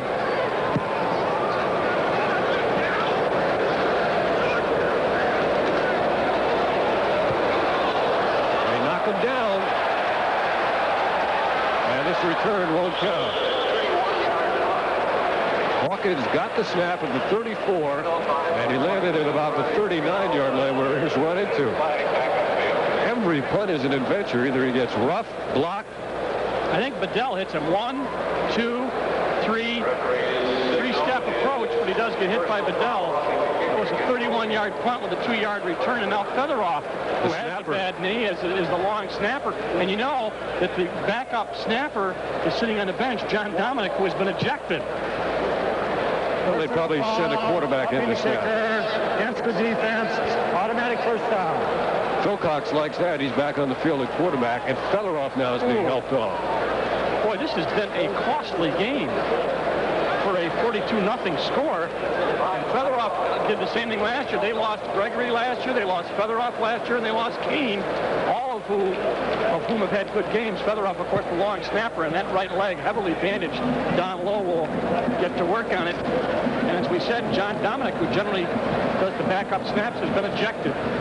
Well, you come through the Penn State game virtually unscathed. Actually, the whole season, you know, the whole season up to this point, and you get a 42-0 score, and they start dropping like flies. Barnes and Owens behind Todd Philcox. Lots of time to go in this one. 7:55 in the third quarter. Owens on that counterplay. Owens, 25-20, puts a move on, and he's brought down by the last man who had a chance to prevent the touchdown. Bavell made the grab as he took Michael Owens out of bounds, but not before he got good yardage. Dave Bavell, sophomore out of Hamilton, Ontario. 6'1", 200-pounder. Good size for a defensive back. Going back to that last punt. First and 10 for Syracuse at Colgate. Hawkins started on the 34, ended on the 39, and with the sweep of his right leg was nearly to the 40-yard line. He covered about 6 yards on that punt as he was run into. Davis in the slot. Barnes had about 2.5 yards, and then he ran into a stone wall, running behind the block of Blake Bednarz. Hole opened up inside, and then it closed down before he could make a cut. And Muskie, 58, makes the initial stop.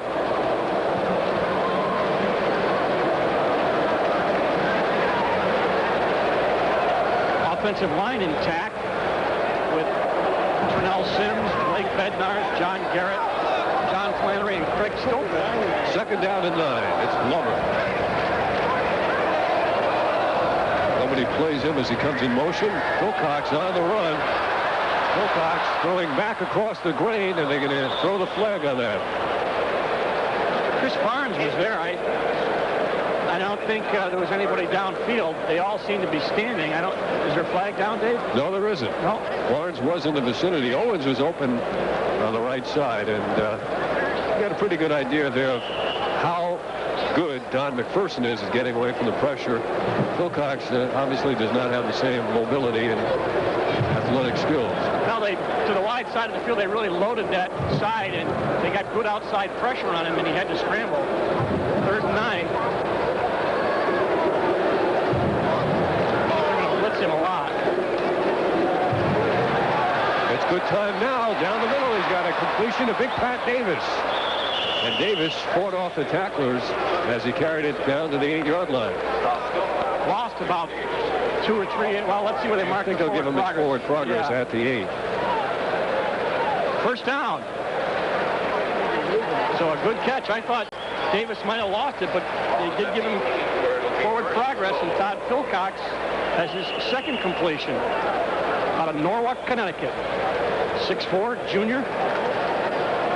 Now will they let Todd throw for the end zone and go for his first touchdown pass? Here's a good spot to run a quarterback draw.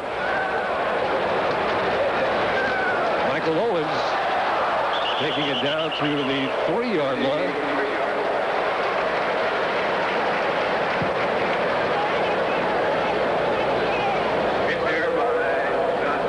Owens kind of limping a little bit. Yeah, I thought he looked a little hurt at the bottom of the pile there. Of course, a lot of running backs give you that look as they climb off the deck. Second down and goal at the 3. Owens has scored 1 touchdown already.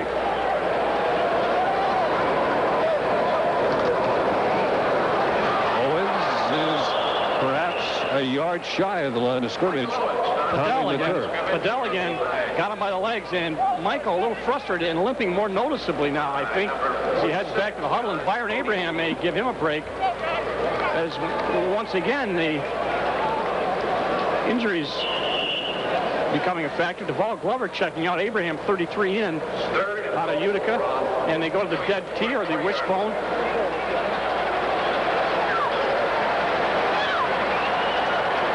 Watch the tight end Kelly. They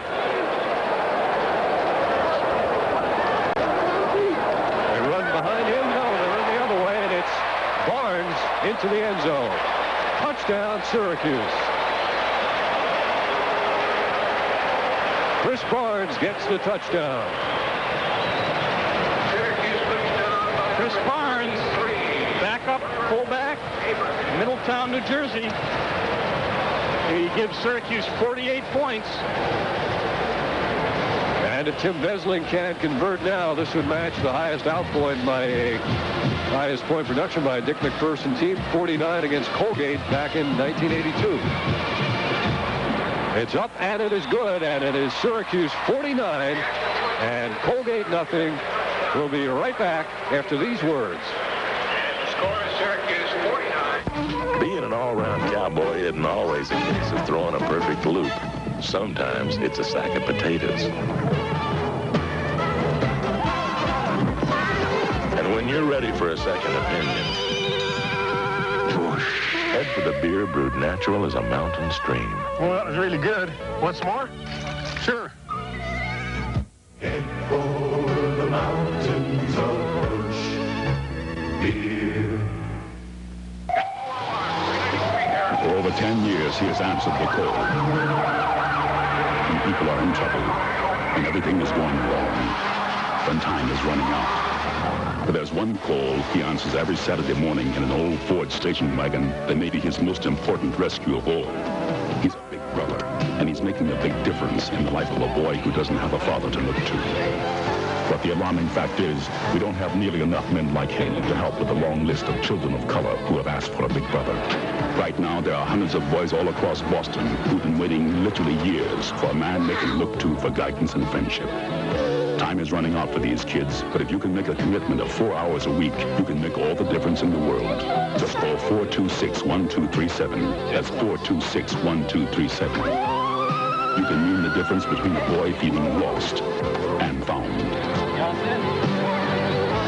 Brought to you as a public service by the Bank of Boston. Chris Barnes, the reserve fullback, on a little bit of a misdirection.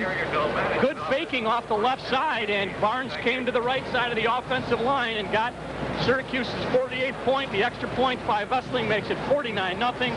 5:01 left in the third quarter.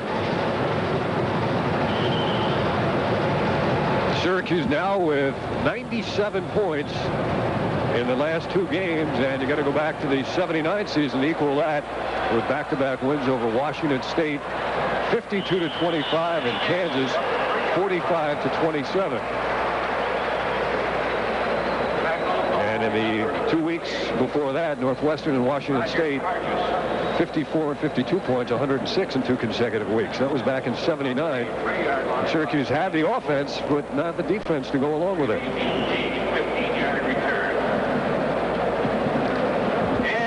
Defense pretty much intact, except Greer is still in, and Stuhl Weissenberg in at left tackle, number 91. And David Phelan remains the quarterback. 4:55 to go, third quarter. Kenny Gamble.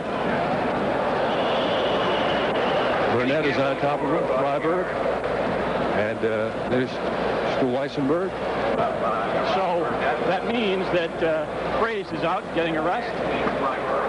Freiberg and Paul and Ingrid all come out now.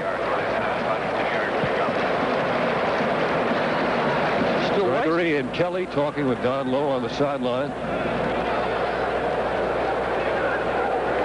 Just going to say, Stu Weissenberg got a tap in New York. Upfield and a juggling catch. Nicely done. Kyle Sandmore, the tight end, slanting off the line, makes the catch in front of David Sapienza, the linebacker. So Colgate now with a 1st and 10 at their own 31-yard line. Sapienza calling the defensive signals now as he's replaced Ward. Riello in the secondary. Buskirk is in there. Sean Whiteman. Phelan on the handoff. And here's Kenny Gamble. Up across the 45-yard line. He is a rocket. He is very, very fast. And you can see why Coach Mack said that he is definitely a Division I back, an All-American, obviously in Division I AA. The only guy in, incidentally, for Syracuse, the only starter in is Rob Burnett, number 70. LeBaron in at linebacker. Boosie now in, Riello.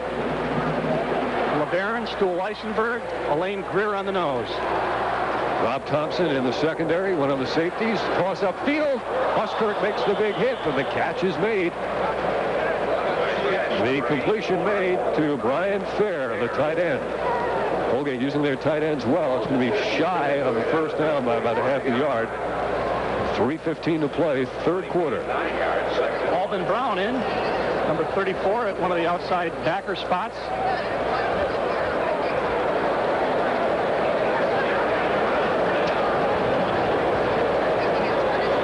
Slot to the left. Oh. And Gamble, I don't think he got that handoff cleanly, and Burnett stops him and shoves him down. Burnett, the sophomore, they're leaving him in. I don't know how many defensive tackles they got left. Fraze out. Gregory down.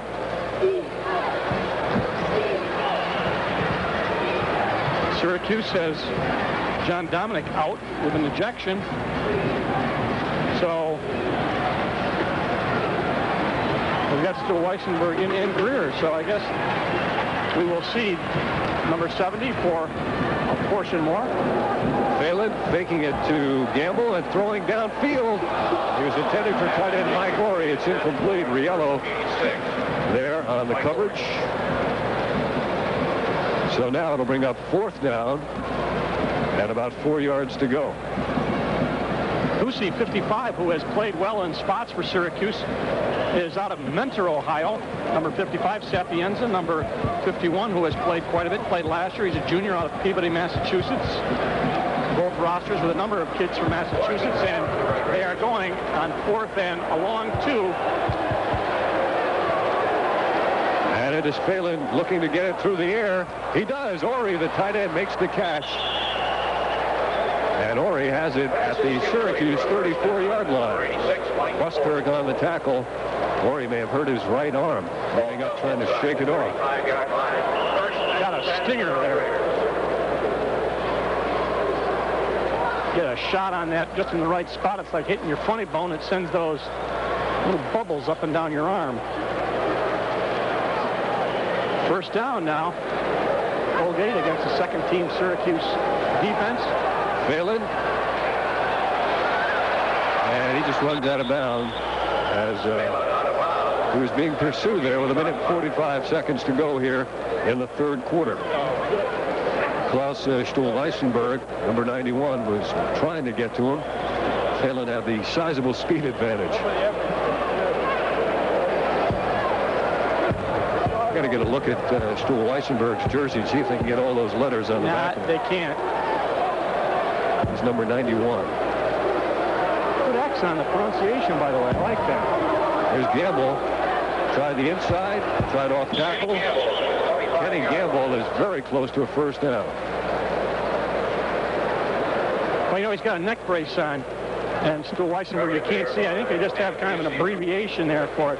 You can tell we're down to the important parts of the game here, trying to see if they can get Stu Weissenberg's name on his jersey. But 49-0, 122 left. You do what you gotta. Paul Fraze checks in 94. Oh, he can fit it on the screen. That's what you call a big-name football player. 3rd down and 1. Phelan has time. Got one receiver downfield. He's swallowed up. Paul Fraze just ate him up on that rollout. Now they used a rolling pocket, and Fraze just took part of the pocket with him, and he has done so well this year, one of the captains. Watch 94. He takes 2 people and makes 3 people. It makes a sandwich that was Fennell blocking him. And Paul Fraze, one of the co-captains out of New Hampshire, Barrington, New Hampshire, and one of the co-captains, the Syracuse team. And Phelan again faced with 4th down. Lots of time. And now he puts it up for grabs, and it's incomplete. Short of the intended man, Crowell, with Bussi covering on the play. Syracuse will take over on downs, keeping their shutout hopes alive. Last time they had a shutout back in 1985 against Pittsburgh. They also had one in 1984 against Navy. The only 2 they've turned in under the Dick McPherson reign, and this is far and away their best defensive team. Billy Shaw may be the quarterback. He's got the helmet on, getting instructions on the sideline, and here he comes. Sophomore out of Canandaigua, New York, highly recruited. University of Miami wanted him. He told me that he likes his family, didn't want to get too far away from home, and Syracuse was just perfect for him. Shaw on the option handoff. It's Chris Barnes rambling upfield for 11 and maybe 12 yards. That's what you like to see. Give the ball to the fullback. Let him get up there and eat some time up on this clock. Billy Shaw, the quarterback of the future, and it certainly hasn't hurt to have Don McPherson operate as a drop-back passer, and Syracuse open up the offense this season. That's the kind of offense that Billy Shaw should be able to run in future years. And the end of the 3rd quarter with the score, Syracuse 49 and Colgate nothing. Maybe you think the Giants will win it all this season. Or maybe you think the Bears will be tougher than ever. And what about the Broncos or the 49ers? And who will be on top in college football come January? I'm Harry Carson, and no one knows the winners for sure. But here's one sure winner for every football fan. The Sporting News. Everything you need to know. Results, schedules, roster moves, and more every week. Detailed reports on all the teams, hard-hitting inside information, more facts and stats than all the others combined, plus up-to-the-minute news of baseball, basketball, and hockey. Now, here's news of a great half-price offer. Take a tip from Harry Carson and get in on this great half-price offer. Just call 1-800-553-4040 and receive 40 issues of the Sporting News for 4 easy payments of only $5.45. That's a savings of 1/2 off the regular subscription rate. So call now, 1-800-553-4040. That's 1-800-553-4040.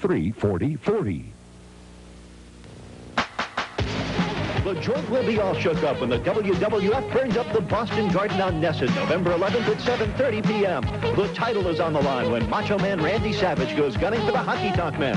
Strike Force seeks revenge on the Islanders. Bam Bam Bigelow bangs into Killer Khan. Also featured Ted DiBiase and JYD, plus much more. So turn your clocks ahead to November 11th at 7:30 p.m. The WWF rocks and rolls the Boston Garden, only on Nesson.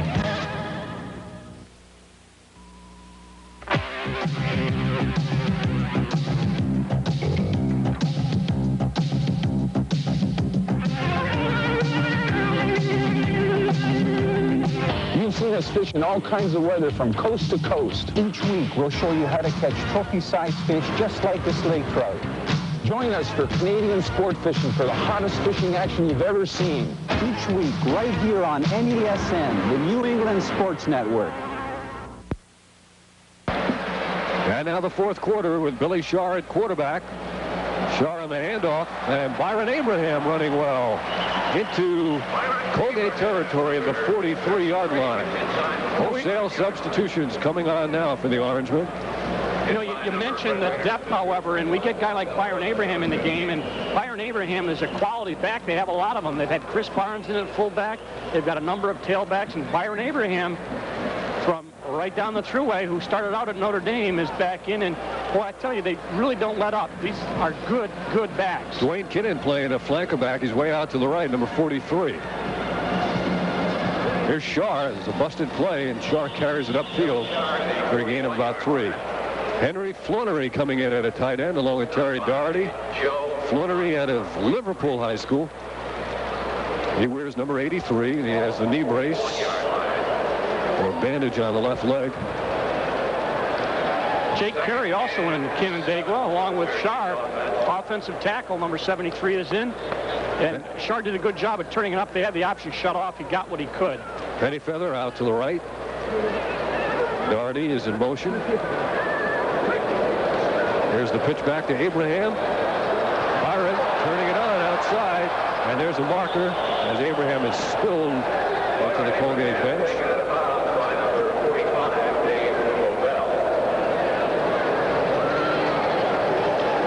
Dave Bevell on the tackle. Syracuse shuttling in Mike Bernard, an offensive lineman, and Dan Bokel. Rush Hodgin, an offensive lineman, comes out. Just checking Bernard out of Williamstown, New York, 6'2", 263. Another penalty is beyond the line of scrimmage. Repeat, second down. They're a minute 10 seconds into the fourth quarter. Syracuse leading Colgate 49-0. Not unexpected. Not really. What you want to see now, of course, is Coach Mack doesn't want to see this game get out of hand and get sloppy. He's had a couple of starters go down. We don't know how badly they're hurt, but he doesn't want to see anything like that happen, so he's got the reserves in, but he wants them to play well. Billy Shar has Abraham flaring out. Shar is cranking it up and going long for Kinnan. And it is a grab. A catch, but who's got it? Syracuse has it, and Kinnan has the catch. Dwayne Kinnan, number 43, out of the catch. Deep downfield, Kinnan is the redshirt freshman out of Thomas Jefferson High School in Brooklyn. And Billy Shar has the longest completion of his young career. Michael Owens coming in the game in the running back spot. Kinnan was a running back, and he's been playing out in a wide receiver spot. He plays just about anything, and you can see what the ball is up for grabs. That was Charney up with him, and he came up with the ball. And it is Abraham behind the block of Barnes, taking it to the 4-yard line, and that's all. He really came up, and Jaworski made that hit 57, stopped it down on the 5. You see where the ball's placed down. Second down. Loss of about a yard. Second and goal. Second and goal. Lots of time. 12:50 left in this game. Center, by the way, Verl Miller, number 65. Out of the wishbone look, it is Barnes. That's the play he scored the touchdown on earlier. Takes it down to about the 3-yard line. Verl Miller, the center out of Fort Pierce, Florida, 6'1", 290. Dwayne Kinnan on the sideline. Gets into the 3-yard line. Third and goal from the 3. Third and goal now. Wishbone look with Abraham, Barnes, and Owens.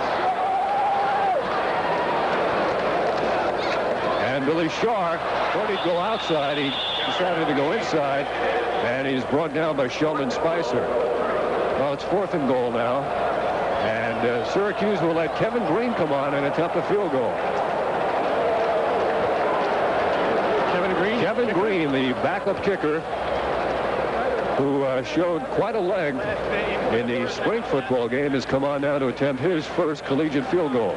Todd Philcox is on as the holder. Out of Simi Valley, California. This will be a 26-yard attempt, virtually an extra point. It is up, and it is good. And Kevin Green, one of the two Kevin Greens on the team, has his first field goal. It is 52-0, and we'll return with more Syracuse football right after this.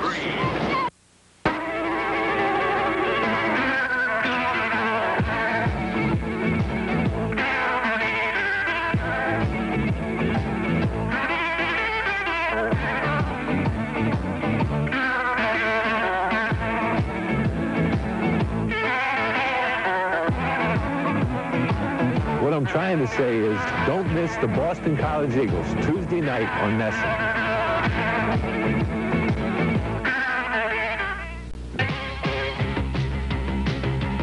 All the action and excitement from New England Raceways is coming your way each week on Race Week. Race Week, the video magazine that brings you closer than ever before to the fascinating world of the super modified, the dirt modified, and much, much more. Now, you can be a part of all the thrills and spills from New England's racing scene. Race Week, coming your way each week on the New England Sports Network. Don't miss it.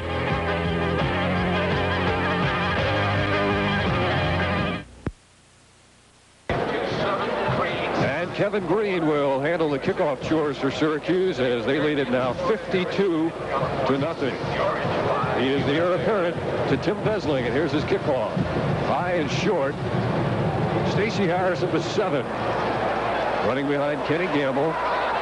And coming in, Rob Thompson from the blind side makes the stop. He'll stay in the game in the secondary.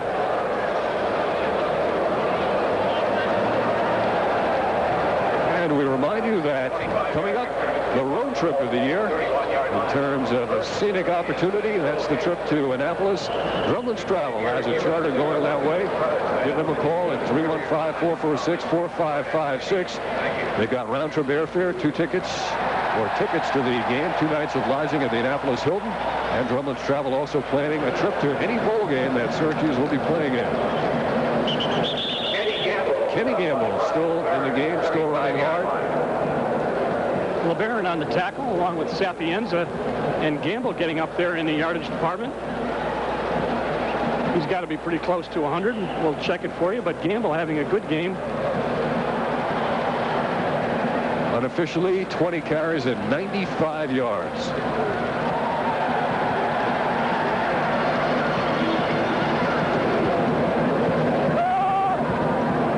He's over 100 now. Kenny Gamble rambling close to midfield.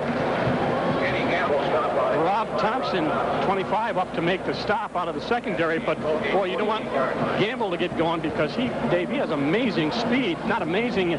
He can accelerate so quickly and then stop and cut. He is definitely a back I'm sure you'll see in the NFL next year. I'm trying to recall, Dale, if any back has had a 100-yard game against Syracuse this year. I doubt it, since they've been averaging only allowing 60-some-odd yards per game rushing. Here's Phelan trying to go upfield. He was ahead of the line of scrimmage, or at least thought he was, until he decided to run it. LeBaron drove him out, number 40. Phelan has not had a bad game. Defensively, as we said, Colgate was fairly pleased coming into the game. They felt the offense was a bit spotty. And it just has been one of those games where Syracuse just able to do whatever they wanted, especially passing to Tommy Kane. Kenny Gamble's gained more all-purpose yards than any player in Division I AA history, and he may move up into 3rd place on the all-time college list after this game. Phelan heading to the sidelines and out. Downfield, another Agent Orangeman. Currently not too seriously, it's Sapienza. That's got to drive you crazy. You're up by 52 points, and backup linebacker, who you definitely can't afford to lose, goes down. Carr just checks in now, 58 for Syracuse, another linebacker. 3rd and 8 for the Red Raiders, right at midfield. Nobody came out, so it must be they only had 10 men out there. Draw play, it's Kenny Gamble. 45, 40, 35, and inside the 35-yard line. You get the idea that Gamble would just like to break loose once and show everybody he can take it all the way. You also get the idea that offensively, he is about the only weapon that they're going to be able to use today. They've been able to get some short passes on occasion, but the most effective way has been let Kenny Gamble run the ball. Lots of recruits on hand in the Dome, both basketball and a few football recruits. And here's a pass into the secondary, and who's got it? Looks like a completion or maybe an interception. Sapienza was there, but Sanborn also, the tight end. Sapienza's on the bottom along with 25, Rob Thompson. Yep. Good grab by Sanborn. Riella was getting, Sapienza. Watch Sapienza 51. Watch him get back. He sees, he starts to run to his zone, and he puts his hands up. Just tries to get a hand on the ball, but he couldn't do it. Now the crowd trying to convince the defense to keep Colgate off the scoreboard. And Colgate self-destructs on that play as they fire out too early. Definitely left tackle or guard, I believe, left too soon. False start.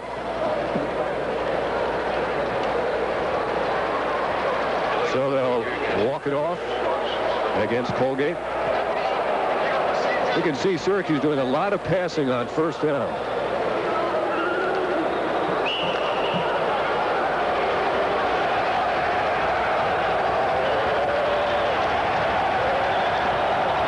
David Phelan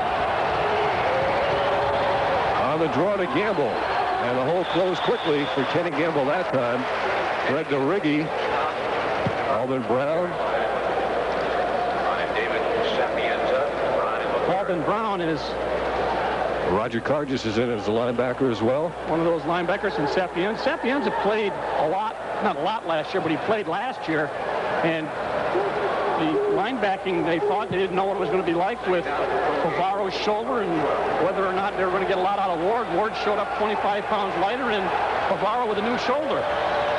Brown and Thomas flank wide to the left.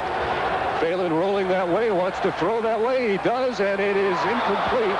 Nearly intercepted by Tony Riello. That was a very tough catch for Riello to make. Riello and Whiteman there. Riello, a redshirt freshman out of Bricktown, New Jersey.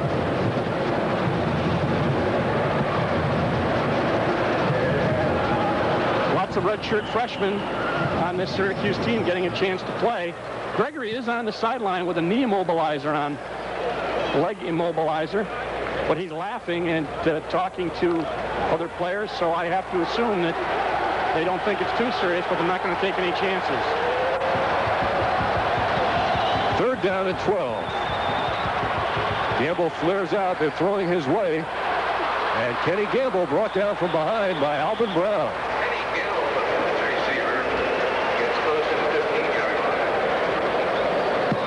So it brings up fourth down and fairly long yardage now for Colgate.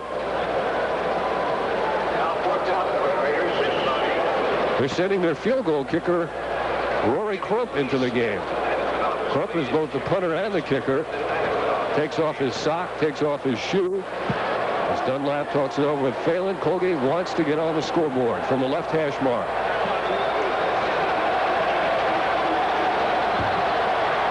This will be a 34-yard kick. On the way, and it is good.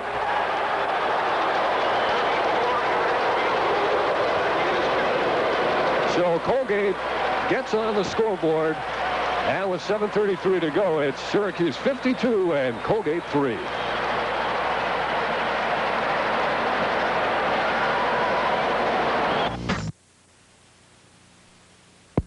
Every day, America's banks handle at least $25 billion, a certain amount of which will find its way into your pocket. The question is, what will you do with it once it's there? Well, the Wall Street Journal has some pretty shrewd thoughts on the subject. Each day, the Journal brings you a wealth of information about investing, saving, taxes, real estate, in fact, the whole spectrum of personal money management, as well as a concise digest of business news that could help bring you more money to manage. All in all, a subscription to the Wall Street Journal is a necessity for anyone with an interest in money, because while there's plenty of it around, unfortunately, it doesn't come with instructions. Call 800-336-1111 for this special introductory offer. 13 weeks for just $29.75 with a money-back guarantee. 13 weeks, $29.75. Phone 800-336-1111 now for the Wall Street Journal. Team Sport. And now the kickoff by Rory Crump. From the 11-yard line, here's the return by Ingram. Ingram flying upfield out to the 38-yard line, then he's dragged back. You don't really get to see the speed of Ingram too often in the secondary, but he can fly as well out of Fowler High School right in Syracuse. Ball is at the 37. First and 10 for the As you look down the Syracuse roster, you get people from Florida, Canada, a lot of people from Connecticut, Ohio. They really have opened up recruiting in the 80s under Coach Mack, and they will, I think, go just about anywhere to get people. California. Todd Philcox back in the game now at quarterback. 7:27 to go in this game. And the ball carrier is Byron Abraham running out of the tailback spot. Here's Ted Gregory on the Syracuse bench. In first by number 55. Telling his teammates he's all right.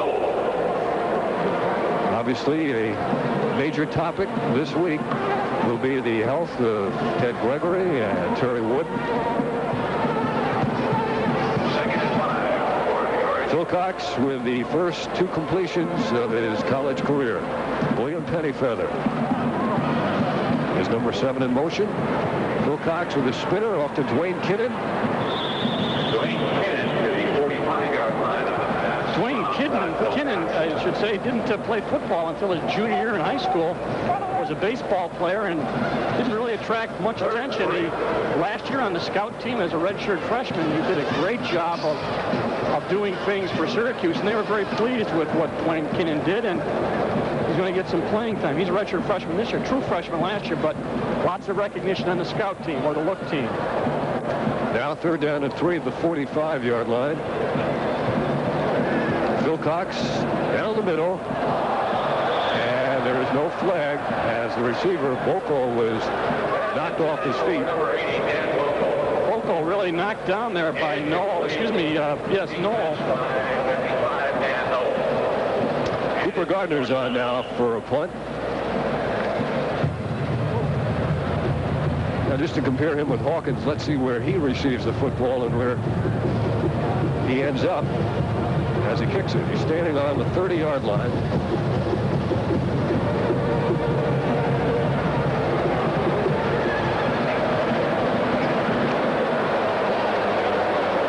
Bad snap, but he got it away. He was only 3 yards away from the spot where he got it. And good coverage downfield by Thompson.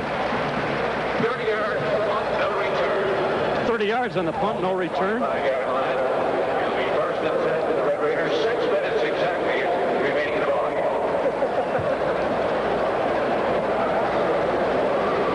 I'm not sure who the snapper was on that play. It may have been John Flannery.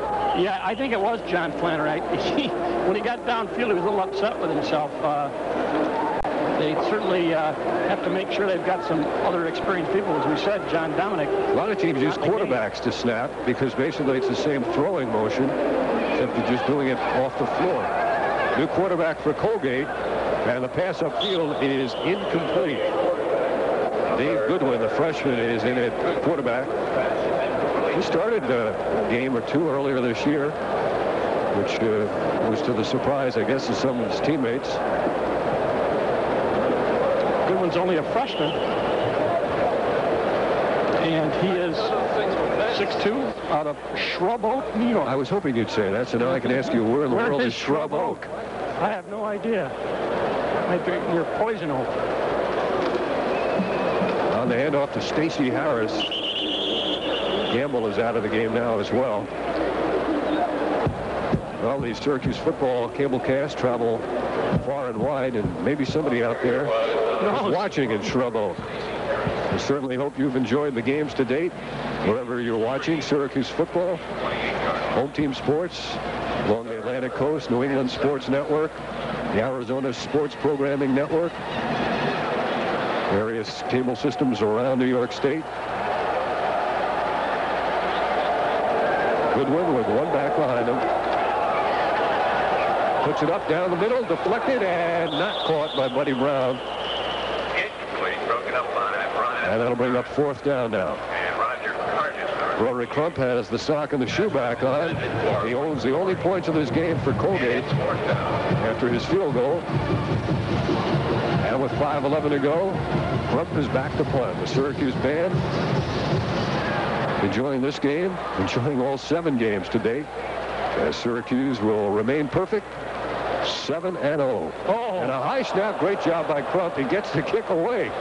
Tremendous job. The markers are down already. 2 markers were down before the ball was even received. The 3rd marker is down. 37-yard punt. Returned by 37-yard punt, but I don't know what is going to happen here. I don't think I've ever seen so many markers down so early in a play without any action. Could it be too many men on the field? Max laughed, and that's first time when he's talking to the officials. It could be at 52-3, anything can happen. Incidentally, one of our cameramen, Ron Fredlick, predicted 56-3. I didn't think it was going to be quite that bad, but it is 52-3, and we're going to see a mark-off against Syracuse. Illegal participation. Too many men on the defensive team. 15 yards, automatic first down. I guess you can't have 12 guys there. Almost had to throw a flag on the official. He couldn't get that one out correctly. Yeah. You know, I knew teams that used to do that in high school. Put 12 people on and then quickly run off as soon as they're hoping the officials wouldn't see it. So Colgate gets it back. Goodwin on the handoff to Harris. They gobbled him up quickly. Stu Weissenberg and 92 Elaine Greer and Durigi also. 41-yard line. Ball carrier was Stacey Harris. Here's little Mackenzie Bell. The little baby of the cheerleading coach. Linda Bell's little child, and the cheerleading co-captain there has got her in the grasp, Amy Rose. We'll see her do the push-ups now with the baby. Going long is Godwin. He's got a man streaking downfield. The catch is made, and being pulled down inside the 10-yard line is Glenn Chafee. And he's got something to say to Sean Whiteman as he gets up. Colgate's play of the game.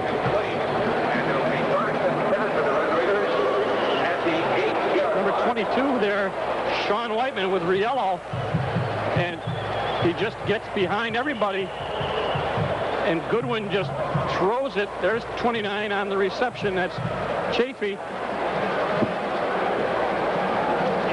and that takes the ball down to Syracuse 7-yard line, 1st and goal. And the Red Raiders trying to get into the end zone. They're already on the scoreboard.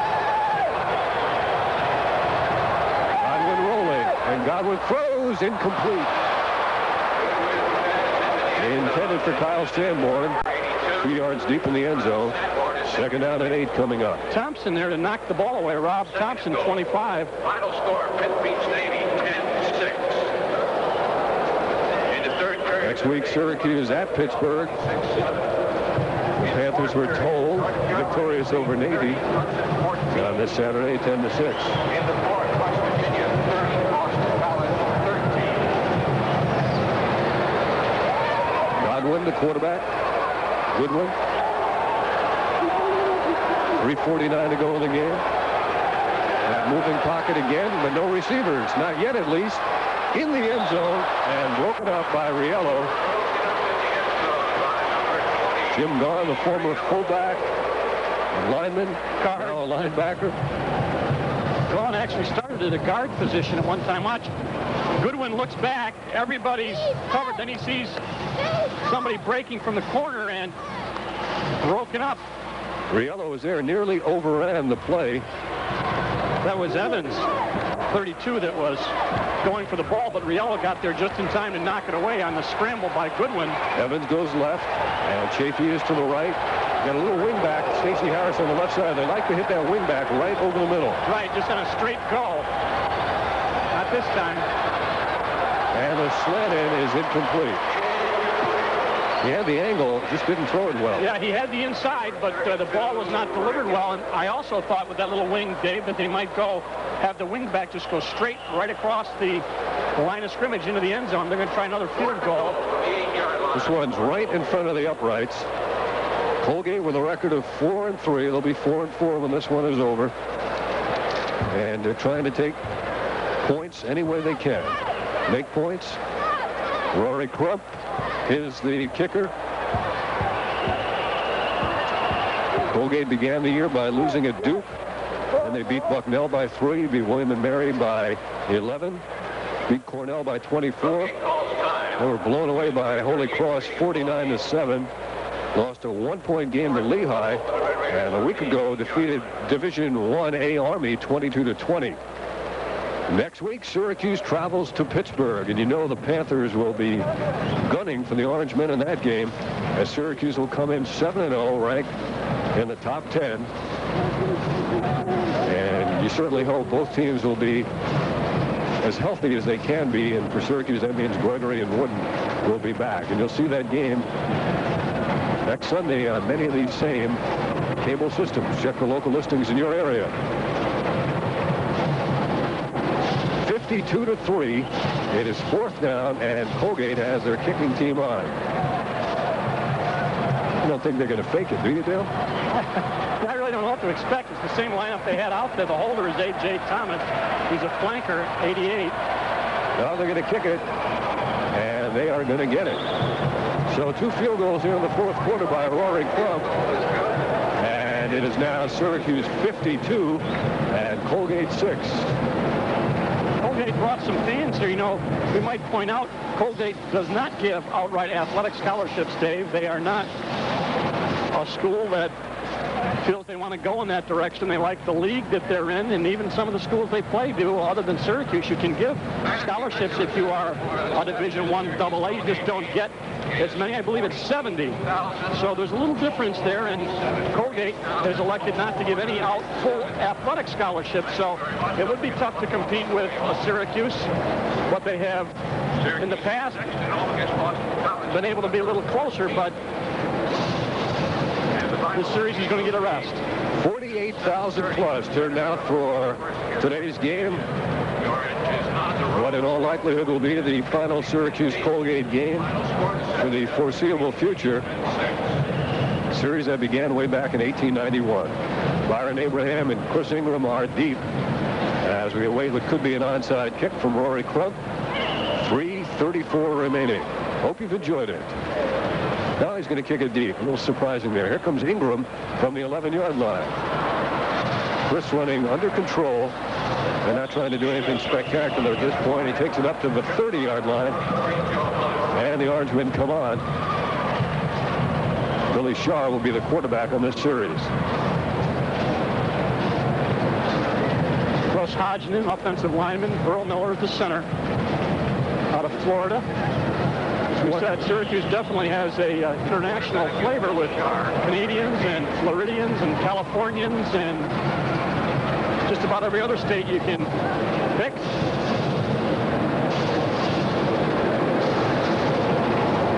Kinnan is flank left. Billy Shaw is the quarterback. Shaw in the option pitch to Abraham, running hard, and Abraham out in front of the Syracuse bench. Clock stops at 3:22 to go. Henry Flonery, number 83, one of the tight ends. Henry Flonery is a kid who, out of high school in the Syracuse area, he's played here a number of times in high school for Section 3 championship games. He went to Hudson Valley Junior College, community college, and bad knee injury, and rehabilitated himself, transferred to Syracuse as a senior. Has not seen much playing time, but has seen probably the most today, I think, that he has seen in his career. And the ball carrier now is the other Kevin Green. There's a Kevin D. Green and a Kevin J. Green. One has a field goal. They both spell their name G-R-E-E-N-E. Kevin D. Green, the running back, is out of Philadelphia. And Kevin J. Green, the kicker, out of Simi Valley, California.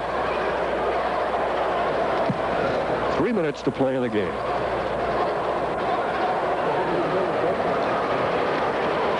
Here's that counter back play.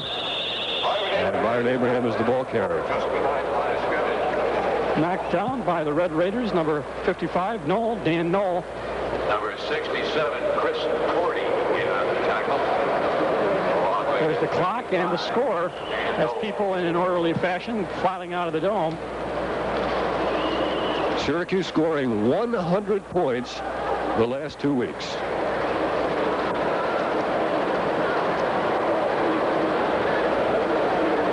Last exceeded in the 79 season with 106, back-to-back against Northwestern and Washington State.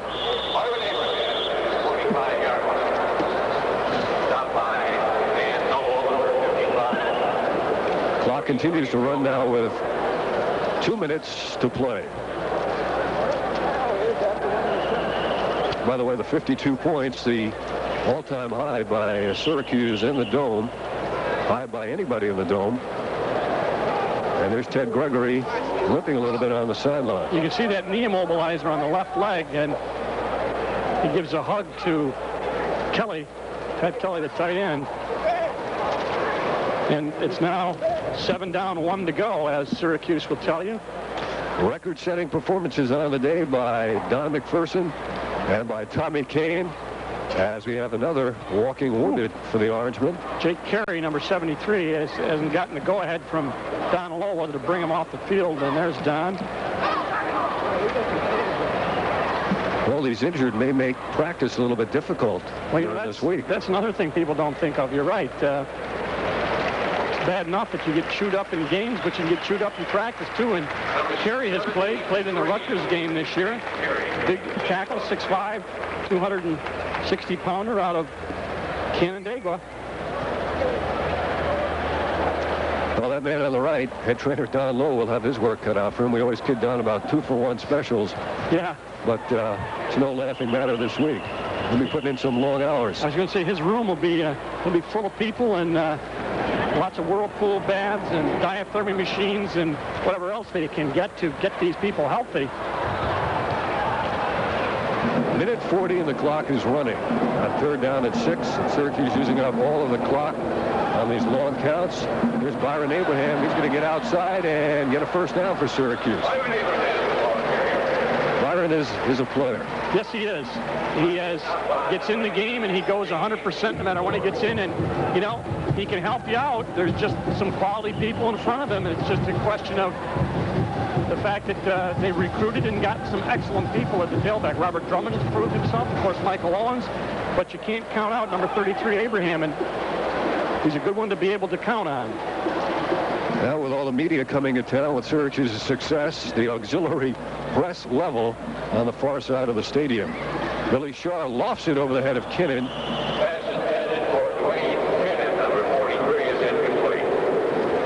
There's McCummings with a little extracurricular activity. He looks like a good-sized kid. 6'2", 260. He's came to Syracuse out of Denver, Colorado. Colgate has a number of Colorado players from Englewood. One of my alma maters, University of Denver, right? That's right. We've mentioned, let's see, Miami, Colorado. That's right. University of Miami, Florida, Portland State, and also Adirondack Community College. Folks, if you're thinking of sending a child of yours to college, forget the guy. Just call Dale. That's right.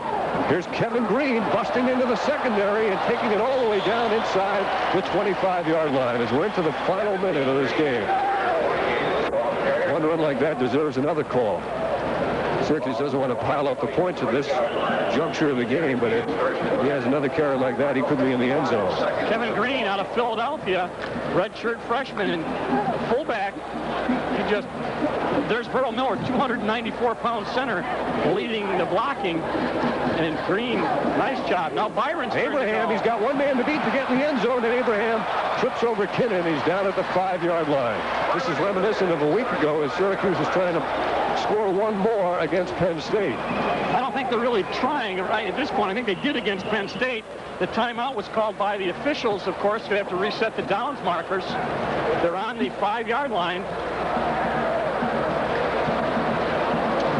Another score now would give Syracuse their highest point total since the 1971 season when they got 63 against Holy Cross. Of course, after they set the first down markers, they start the clock again, and Green dives for a couple. That should be the last play of the game, and I really believe Syracuse is trying to keep that play inside and not score another touchdown. Yep. Dick McPherson leading the march across the field.